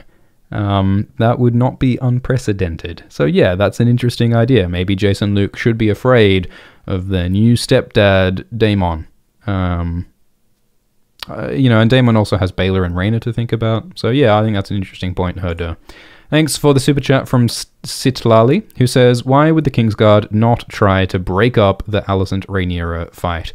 Yeah, I mean, I think they just wanted a dramatic moment. But yeah, I mean, if I was some of these Kingsguard, I think it would be a good idea to not let the queen kill the princess. They just sort of like formed a circle and everyone's just like, let's see how this plays out. They just enjoyed watching it go down when, yeah, I think they should have intervened. Thanks for the super chat from Alvarado, who says, do you think that Rhaenyra planned the Laenor escape? Yeah, I mean, I think Daemon was in on it, and I guess Rhaenyra was as well. Because, yeah, there was some dialogue. I didn't see it at first, but there was some dialogue where they said, grant him this kindness, set him free. So was Daemon saying that to Carl, or was Daemon saying that to Rhaenyra? I'll have to rewatch, but I guess Rhaenyra was in on it, yeah, letting them go. Especially after the conversation that Rhaenyra had with Laenor. Thanks for the super chat from Mitch. We already talked about Daeron Targaryen. There is another son who I think will appear later in the show, because there are 4 blood streams coming from Alicent in the opening sequence. Thanks for the super chat from Christian. Yeah, it's almost like Larys is sort of like gaslighting Alicent into thinking that Larys's ideas are what Alicent wants, you know? Like, I think Larys is sort of playing mind games with Alicent, manipulating her. I wonder if he's going to try and control her, and I wonder if Alicent is going to allow that. Thanks for the super chat from Jack, who says, why not use both men? Laenor is a warrior, dragon rider, and political ally. Rhaenyra could have kids with Daemon who look like Laenor. Oh, and the rumors give all the boys legitimacy. That's an interesting idea. I think you're right, that like if Rhaenyra had some bastard kids with Daemon, if Rhaenyra didn't marry Daemon, and instead stayed married to Laenor and had kids with Daemon anyway, they would look Valyrian, and they would stop the rumors about bastardy, hopefully. And yeah, Laenor is a very valuable ally because he's a dragon rider. So yeah, maybe the smart thing to do would have been to stay married to Laenor and have kids with Daemon anyway. I don't think it's meant to be like the most rational political decision for Rhaenyra and Daemon to marry each other. Like, clearly this is partly about sexual desire with them. And, you know, both of them are these rebellious people. I think this is an act of defiance against their family and defiance against the system. They're trying to express their true desires in defiance of everybody else. So, yeah, it might not be the most politically smart idea to get rid of Laenor, a valuable ally, and to, you know, piss people off, you know? Like, especially, you know, the alliance with the Velaryons is so important. So, getting rid of Laenor is probably not a good idea in that respect either. We're not going to talk about future characters just yet. Thanks for the super chat from Sherry, who says, did you like Westworld Season 4? I haven't seen it yet, but I look forward to seeing it. Thank you, Nikolai, who says, I like how this show actually shows difficult conversations being had, unlike the cutaways every time a tough conversation comes up in Game of Thrones Season 8. Yeah, I agree with that. There were a lot of moments in Game of Thrones Season 8 where it's like, ooh, I wonder how Sansa and Arya will react to finding out that Jon is actually the son of Rhaegar Targaryen. But instead of showing us the conversation, it just cuts away here in Episode 4. There were multiple moments like that. Like a large chunk of the final episode of Game of Thrones Season 8, the final episode of the series, had no dialogue in it. And that can be a legitimate artistic choice. Like, you can let the visuals speak for themselves and the actors' faces speak, but I think that in that case, it just showed that they couldn't think of anything good for the characters to say. I think in that case, it was a failure of writing that there was so little dialogue in the final episode. So yeah, I think Hot D is better in that respect. Thanks, Pizzo, who says Jess and Luke have a dad who's as fun as an uncle. Yeah, so Jacaerys and Lucerys now have Daemon as a stepdad, and maybe that will be fun. Fariko speculates that Rhaena Targaryen might claim Sea Smoke. Maybe. Rhaena didn't get to claim her mother Laena's dragon, Vhagar. Maybe she will get to claim her uncle's dragon, Sea Smoke. Sure. Thanks for the super chat from Ash, who says that Alicent's thinly veiled self-righteousness is insufferable. All I see is subconscious resentment of Rhaenyra, and the kingdom will suffer for it. Yeah, I mean, Alicent says as much, doesn't she? Like, Alicent says, you flaunt... What exactly is a word? What exactly does Alicent say to Rhaenyra? Like she is angry at, Rhaenyra's behavior. Forever upholding the kingdom, the family, the law. Alicent feels like she's been doing it, but Rhaenyra has been flaunting it all to do as she pleases. So it's all the same stuff we talked about last week. Alicent feeling resentful that Rhaenyra breaks the rules while Alicent has to follow the rules.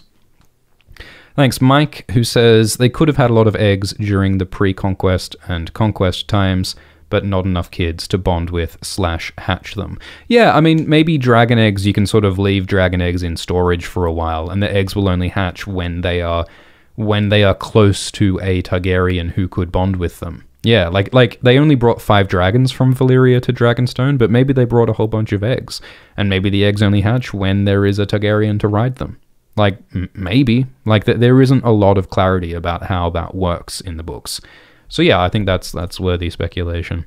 Ranark says, was that Laenor at the end? Yeah, Laenor and Khal rode into the sunset like Gendry. Gunnar says, Aemond is ice cold, insulting his auntie and stealing her dragon. What was the Valyrian phrase he commanded to Vhagar? Yeah, Aemond said some word, he's... Likiri. My Valyrian's a little bit rusty. I haven't learned it on Duolingo yet. I don't know what Likiri means. He did also say, I mean, Daenerys we know means like serve, like obey. But Aemond also said Soves, which I guess means fly. I'm assuming from context. Thanks for the super chat from Dish, who says, did you notice that Aegon says brother when Otto kicks him from his drunken stupor? Did Aemond regularly fight back when Aemond was drunk? Yeah, there was that interesting moment where Otto Hightower found Aegon drunk in a stairwell at the funeral. And I like that because it sort of suggested that Otto is the one guy who can actually sort of carouse everyone and bring a bit of order. Like everyone at this funeral is just sort of wandering around, getting drunk, having sex with their uncle, like Rhaenyra is with Daemon. But Otto is the guy who's like, okay, let's behave ourselves. Let's be proper here.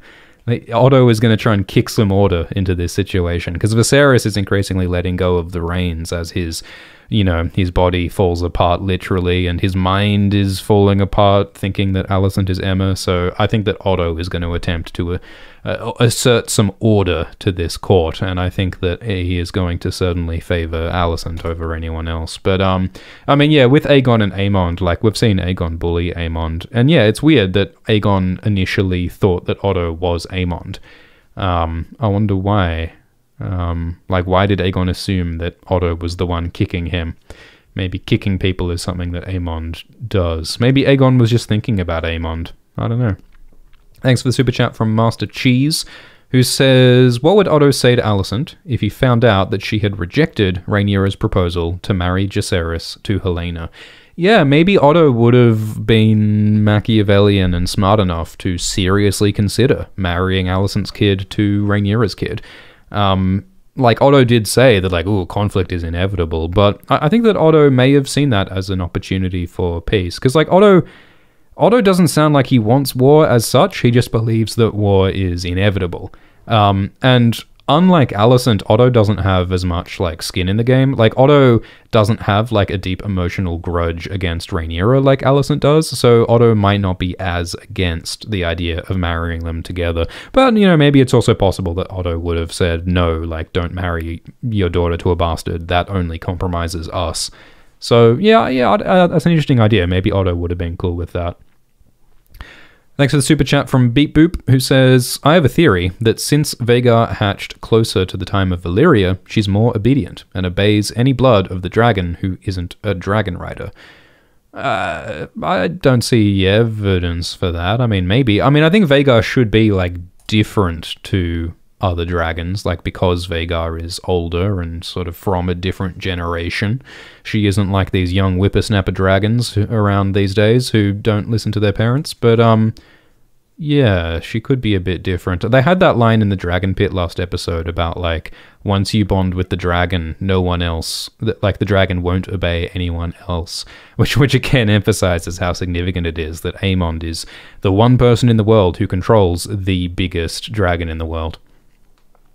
Doof Doof says that Laenor promised to do what Rhaenyra wants. Yeah. Well, yeah.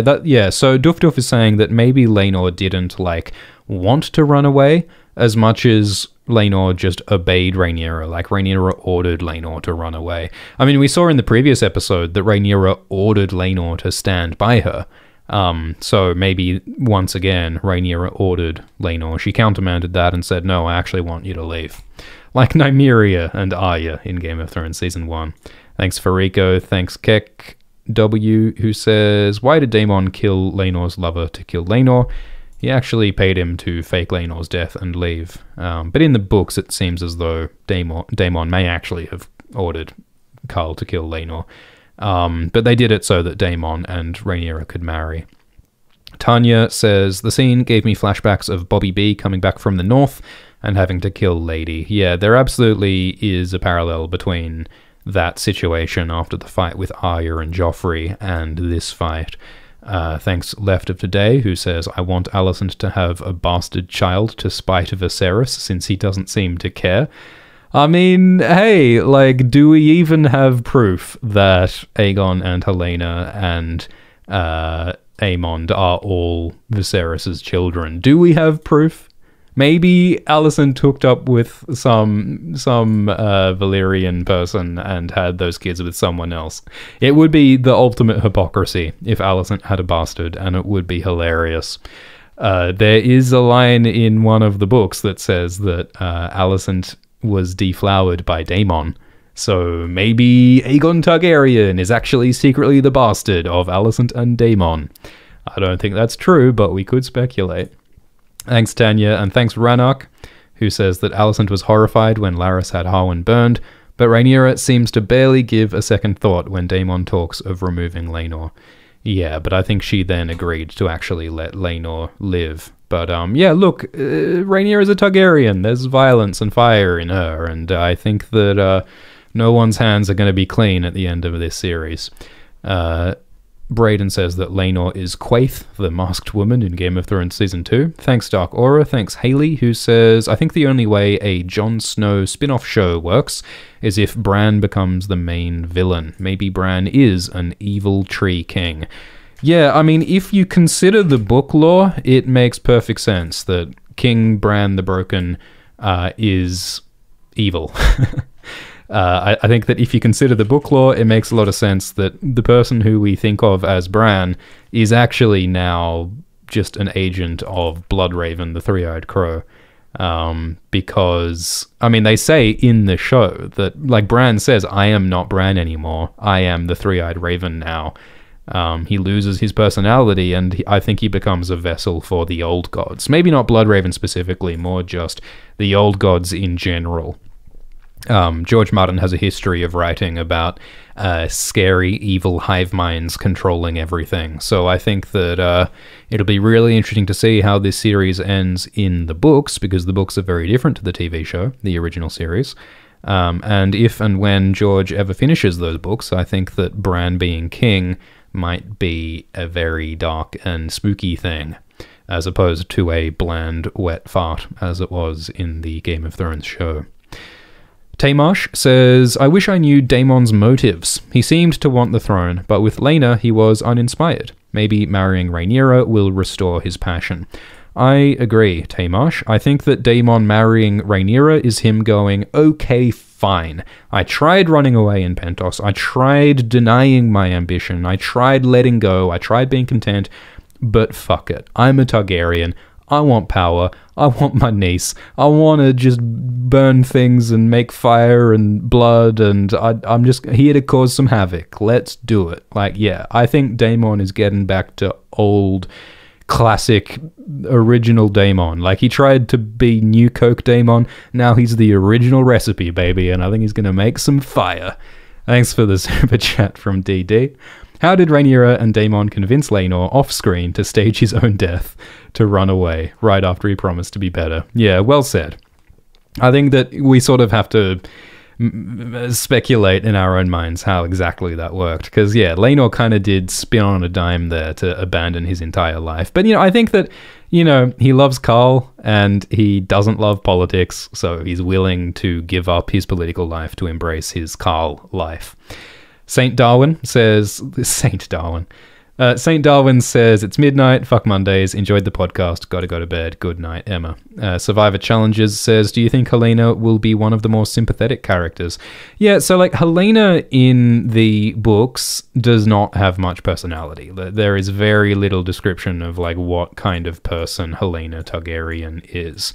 Let's get a picture of Helena bloody Targaryen. I think the books describe Helena as being plump and happy. And that's as much description as we get. So I think that Helena's depiction in House of the Dragon is infinitely more interesting. And I think that making her a dreamer is a really good choice because as a dreamer, she doesn't have to do things that she didn't do in the books. They don't have to make any massive deviations that contradict the books. But as a dreamer, she can say things that give us insights and give us foreshadowing and raise questions. Maybe it'll connect to the prophecy. And there are later things that happen that might make Helena's prophecies personal to her. There's a lot of cool things that they could do there. So yeah, I think that I'm glad that they've done what they did with Helena. And yeah, a sympathetic character is something they could do with her because I think Alicent and potentially Rhaenyra are not great as far as people go. So maybe Helena can be one of those more sort of relatable people who is reacting as we would react to the atrocities happening around her. Beggars says, it's odd that viewers assume Daenerys and Rhaenyra would kill Alicent's kids in power, especially after Viserys was chosen with several other claimants without incident. Yeah, I mean, that's a thing, isn't it? This show started with the council at Harrenhal, which showed a disputed succession being resolved, and then no one died. So you can sort of interpret that as well, maybe they should just do that again. Maybe they should host another great council. And instead of stabbing each other, they should just sit down and hold a vote with the lords as they did at Harrenhal, and then they can decide. But another way of interpreting it is that council at Harrenhal and skipping over Rhaenys and choosing Viserys instead, you can also say that, that never was a real solution. No one was, some people were, but a lot of people were unhappy with that, like Corlys. And that solution was never really going to work. They were building on an unstable foundation from the beginning. So, it was always rotten. It was always going to fall. This has been a Jenga tower with fewer and fewer blocks, getting more and more rickety year by year, generation by generation, and this collapse is the natural consequence of that, So, there's a few different ways you can look at it. Thanks, Doof Doof. Thanks, Justin, who says, I love you, Brianna. Good night, Alt-Shift-X. I haven't watched yet. Levi says, don't know if it was mentioned, but it was interesting that Kristen didn't obey Alicent. Yeah, I think Kristen is less of a loose cannon now than he was before the 10-year gap, and I think Kristen decided that cutting out the third in line to the throne, Lucerys Velaryon, in front of everybody, was probably a bad idea. Thanks Luz Belito, who says maybe the Rings of Power writers will learn how to adapt a story. Brandon says, do you think Rhaenyra will tell Rhaenys about Laenor? Ooh, that's a cool idea, Brandon. Because, yeah, like, Rhaenyra made Laenor disappear, and Rhaenys was very upset about the apparent death of her only son. Maybe Rhaenyra could say, hey, Auntie Rhaenys, don't worry, he's actually fine. Sorry for putting a corpse in your fireplace. I hope the smell, I hope you can remove the smell from the drapes. Thanks Matt, who says that Lionel seems like one of the few selfless advisors. Yeah, that's what Viserys said of his Hand of the King, Lionel Strong, but apparently the one unbiased guy who just wanted his family to survive got barbecued by his own son Larys. So alas, there are very few unbiased peaceful men left in this story. Harrison says, I thought Daemon and Rhaenyra plotted the fake murder together. Yep. And yeah, cultivating a Machiavellian fear in the public. Yeah, that is part of it. Like Rhaenyra and Daemon are saying, like, let's fake Laenor's death, but make it look like we did it. Rhaenyra and Daemon are deliberately trying to make people afraid of them by pretending to have murdered her husband. So like that is the beginning of their marriage. Their marriage started with a deliberately fake murder to make people afraid of them. Like, my God, what a honeymoon, you know? Like, so that really sets things off on a smart, dangerous, scary foot, doesn't it? Much like Larys's smart, scary, dangerous foot. Abadi says, I kept convincing myself that Joffrey was talking about another time period. Okay. Thanks for the super chat from Andrew, who says, I absolutely love Larys Strong. African sci-fi scholar says, I'm sure the Dragon Pit mechanics will not be happy about seeing Vhagar again. Not that old school bus. Yeah, I mean, if you have to change the oil and repair the gaskets, I think Vhagar would be a dilapidated old dragon with a lot of aches and pains in her old grandma body.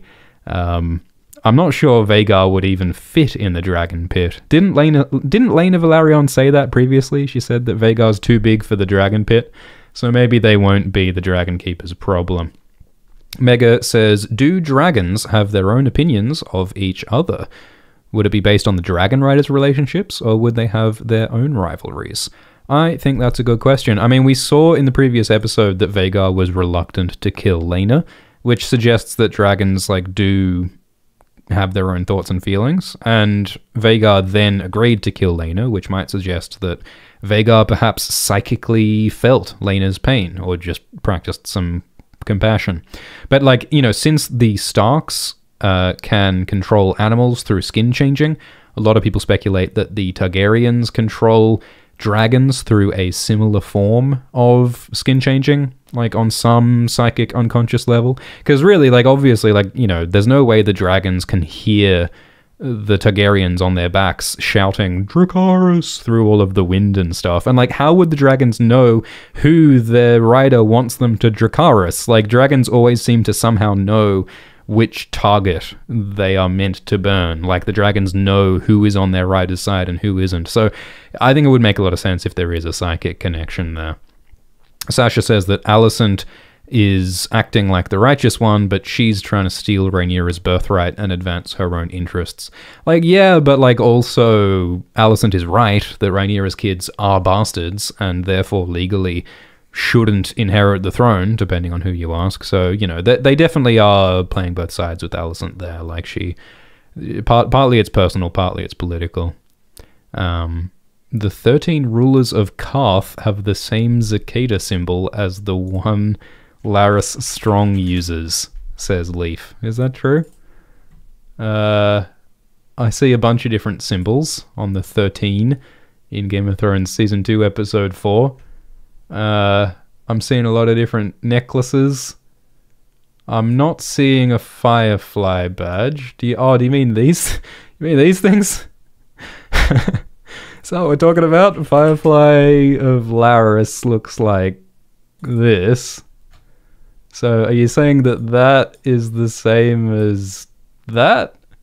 I don't know. What do you think, chat? Are the 13 rulers of Karth secretly working for Laris Strong all along? Yeah, look, I'm doubtful, but I like your keen eyes. Yeah, well, they do all seem to have those little golden clips, don't they? Yeah, look, maybe that is Laris. Maybe the clubfoot lives. Anyway, thanks for the super chat from Hildra, who says Rhaenyra set Laenor free. Yeah, I think that I think that was the plan. Thanks, Robin, who says, is Alicent pregnant? I don't think she would hide being pregnant. I don't think she is pregnant, but we'll find out. William says that something about a spoiler. Daemon accepts Rhaenyra's power and agency. We've been talking for a long time, so we've got to end this. I'm going to quickly answer as many super chats as I can. Robert says Rhaenyra is becoming my least favorite character. Total narcissist who pays no mind to the consequences of her actions. Yeah, Rhaenyra, I mean, she was trying to be restrained in the confrontation with Alicent. But marrying Daemon like this is certainly going to have consequences. Thanks, Curtis, William, Catlin, and Sunkist says that Laenor abandoned Seasmoke. Yeah, it's sad. Well, but, you know, maybe Seasmoke will follow. Maybe Laenor said, yo, Seasmoke, we're going over here. Maybe Seasmoke will follow. Like a dog that finds its owner. Thanks for the super chat from Christian, who says Likiri is similar to Umbas in High Valyrian, meaning calm. I can see someone's been on Duolingo. Taha, we already talked about Daeron Targaryen. I think he might turn up later. Bill says, if Daemon and Rhaenyra die in a dragon accident, will Laris adopt his nephews? Laris's nephews?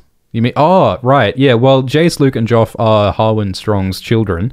So yeah, if Daemon and Rhaenyra died, maybe Laris could say, hey, those are my brother Harwin's bastards, so I will adopt them, and they can live in Harrenhal as Strongs.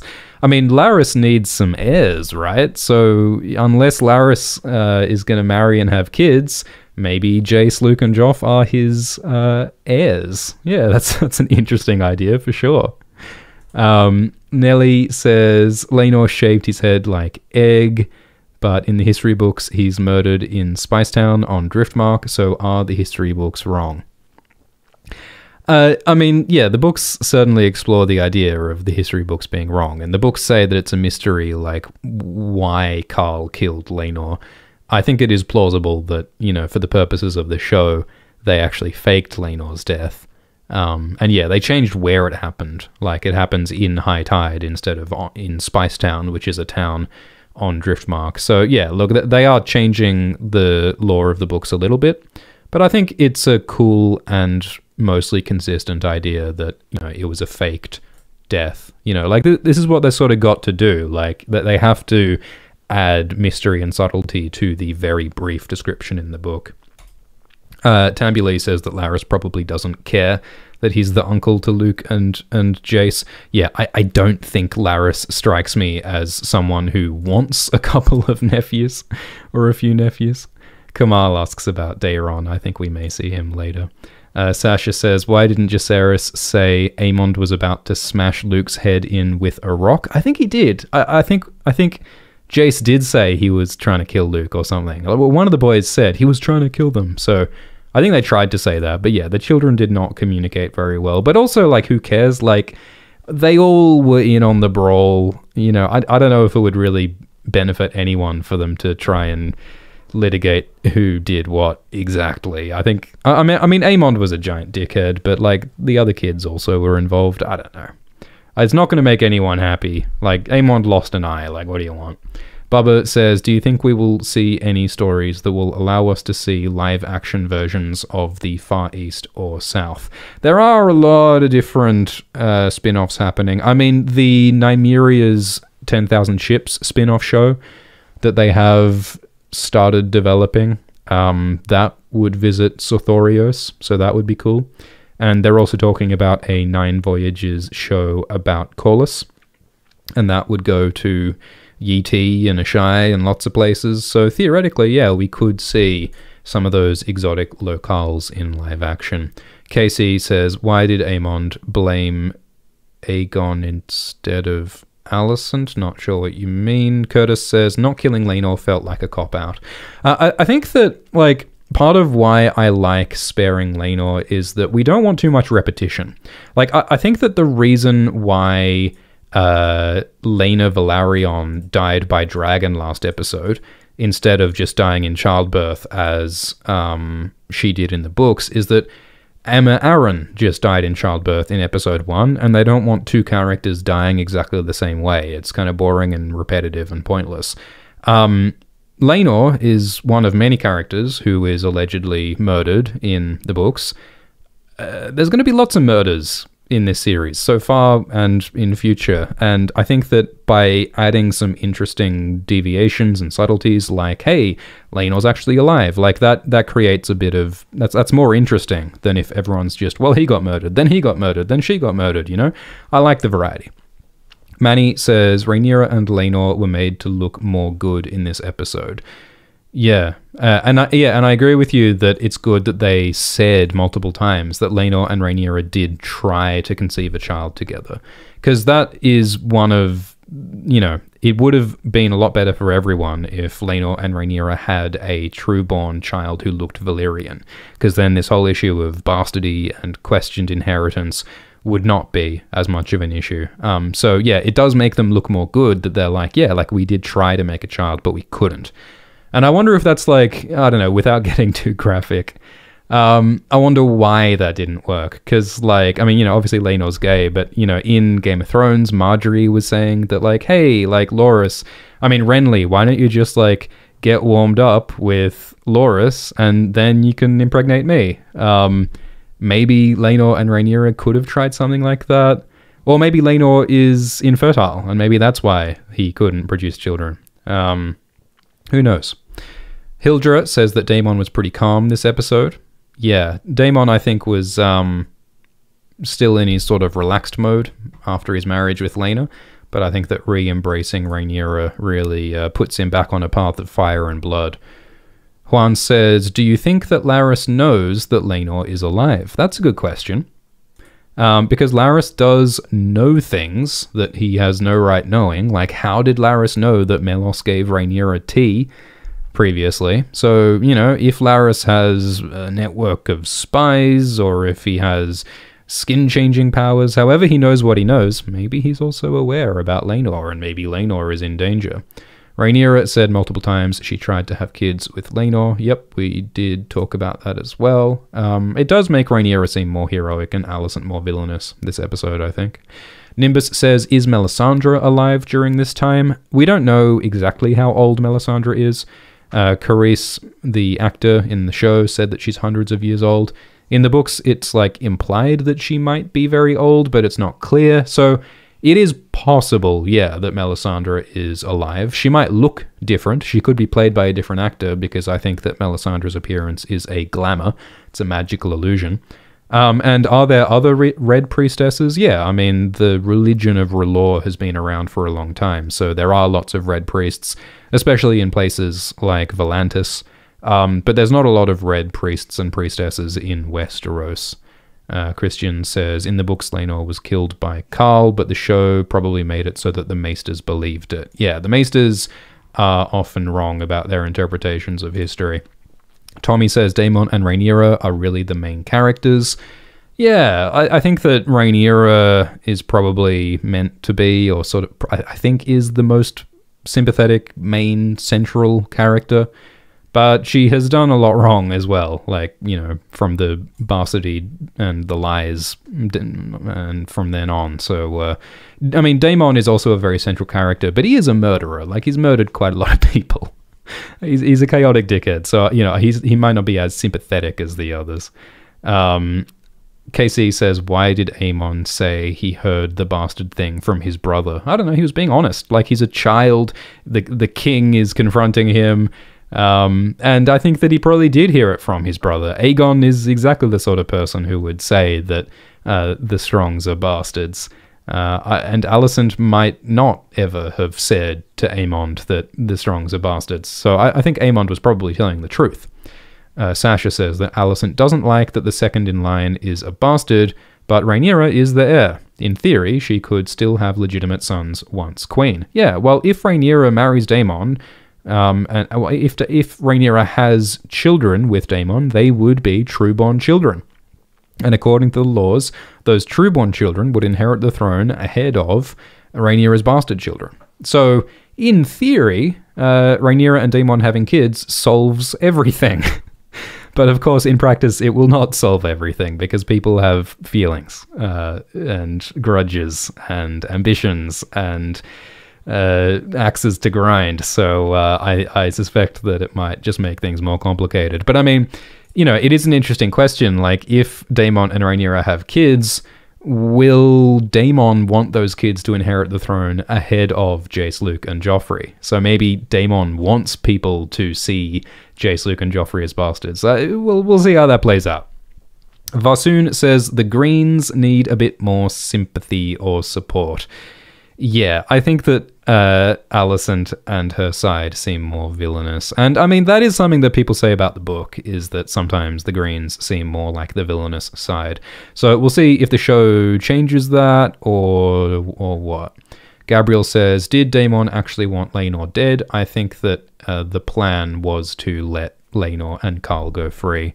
VA says that if Viserys discovered how Otto was placing Alicent in front of him, wouldn't that somewhat delegitimate her kids? I mean, in like an emotional sense, like, yeah, Viserys knows that Otto put Alicent in front of him, so it's like he might not like that whole union and those children as much. Like, he might not want Aegon to be heir, given that Aegon is the product of Otto's manipulations, in a sense. Like, I see what you're saying, but he made the kids. The kids exist. And, you know, he does love Alicent still, you know?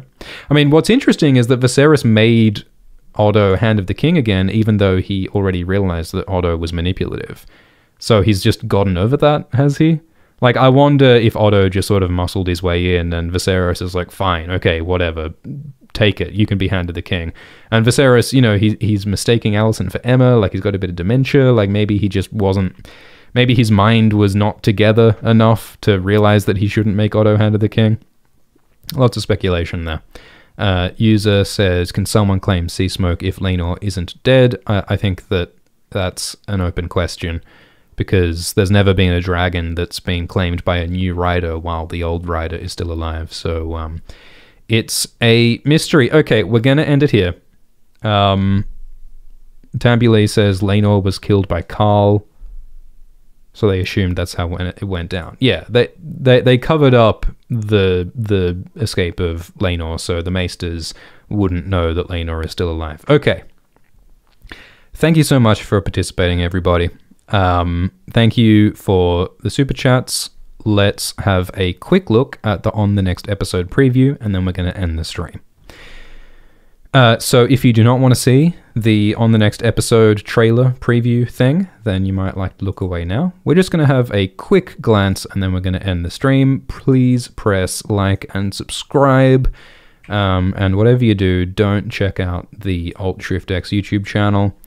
By the way, if you're looking for other cool analysis of this show, you might like to check out History of Westeros and the Ringer podcast that we mentioned in this stream, if you're looking for more good Hot D analysis. Okay, let's look at the preview. So, there is a ship. I like them. It's got a little dome in it. That looks great. Otto appears to be asserting his authority as the Hand of the King. The Hand of the King sometimes sits on the Iron Throne to represent the king and the king's power when the king is unwell, and I think that Viserys may increasingly be unwell in the near future. So Otto might be making moves to support his daughter and undermine Rhaenyra, which will be interesting to see. Rhaenyra's still here. There's been a time skip, by the way. We've jumped ahead several years. So that's Jace or Luke, and that's Baelor or Rhaena. They're played by new actors. I know that some people have been annoyed by the time skips because they're a bit disorienting with the new actors and everything changing, but I think that this is the last big time skip. I think this is the last time skip that will recast actors. I think these actors are the ones that we can actually finally get attached to, because they're going to stick around as long as anyone will stick around in this show. The Hightowers land their first blow. Ooh, what blow are they landing? Oh, look at the grown-up kids. So there's grown-up Aemond Targaryen. He lost his eye in this episode. Now in the next episode, he's got a fetching eye patch, like Euron Greyjoy. We've got Aegon here, and we've got Helena, side Hightower, all grown up. And look at the Faith of the Seven necklace that Alicent has there. That's great. So the Faith of the Seven is the religion that Alicent follows. And I think that, you know, embracing the symbolism of the faith is a smart political move for Alicent, because she's saying that I'm the religious one, I'm the one who follows the rules, I'm the one that's not sinful, unlike that sinful, rule-breaking bastard having Rhaenyra Targaryen. And, you know, the faith is associated with Old Town and the High Towers, so it makes sense for her to do that as like a bit of political symbolism. Aegon there, yeah, more Faith of the Seven stuff. Maybe this is about the marriage of Aegon and Helena. Maybe that's what this is. Alicent looking quite powerful and political with their outfit here, and looking very green, which indicates, you know, they're against the blacks. Rhaenyra is talking about Otto and the Hightowers, you know, basically running the show politically in Viserys's name. I wonder if Viserys has lost any more body parts. I hope Viserys is doing well. Daemon says to King's Landing. So are they on Dragonstone at the moment? Maybe they hang out on Dragonstone for a while. But in the meantime, Otto shores up Hightower power on King's Landing. Is that Viserys in childbed? What is with the desaturated grey look? Is that like a dream or something? There's like fog everywhere. That's mysterious and cool. The Sea Smoke has taken a grave wound. In the books, he just like gets sick because he's very old. The Sea Snake is very old at this point. Like, I think he's like 70 or 80 around this era. He's an old man in the books. I hope that they make him look old, because he should be old. He's taken a wound, and that raises the question of who gets to inherit his castle, High Tide and Driftmark, who gets to be the next lord of the Velaryons. And I think Vaemond is setting himself up as a claimant to Driftmark, but, you know, we know that Rhaenys wants Baela wants her granddaughter Baela to inherit Driftmark, so there may be some conflict there. Who will take the Driftwood throne, the throne of House Velaryon? Viserys says the House of the Dragon can't be united, can't be conflicted, but it is divided. Jace and Luke's new actors here.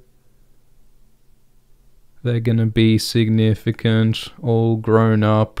What is that blurry thing? Daemon is taking a dragon egg. I wonder who Daemon is getting a dragon egg for. What is Daemon going to do with that dragon egg? Maybe he's getting it for Rhaena. Maybe his daughter Rhaena is going to get that dragon egg so that she can finally get a dragon. Ooh, Mysaria! Mysaria is back. Mysaria, the white worm, and some hooded figure. Is that Daemon in that hood? Or is that one of Mysaria's spies? One of her informants? Will Mysaria still be working with Otto Hightower? What is the deal? Aemond is looking deranged in this scene, which I absolutely love. He's looking quite freaky and scary, and he says nephews, so I guess he's referring to Jace and Luke, the people who cut out his eye. So Aemond is probably not very friendly with those people, and it looks like there's a fight between Jace and Luke and Aemond and Aegon. So, yeah, the House of the Dragon is sure looking divided, Viserys. The threat of war looms. We're starting to get real. Vaemond is asserting his power. I reckon he wants Driftmark, and that is what we will see on the next episode. Okay, we're going to end the live stream here. Thank you so much for participating. Like and subscribe, and we'll see you next time. Thanks, Christian. Thanks, Tanya. Thanks, everyone. And I apologize for any super chats that I missed. And have a good one. Till next time. See you. Cheers.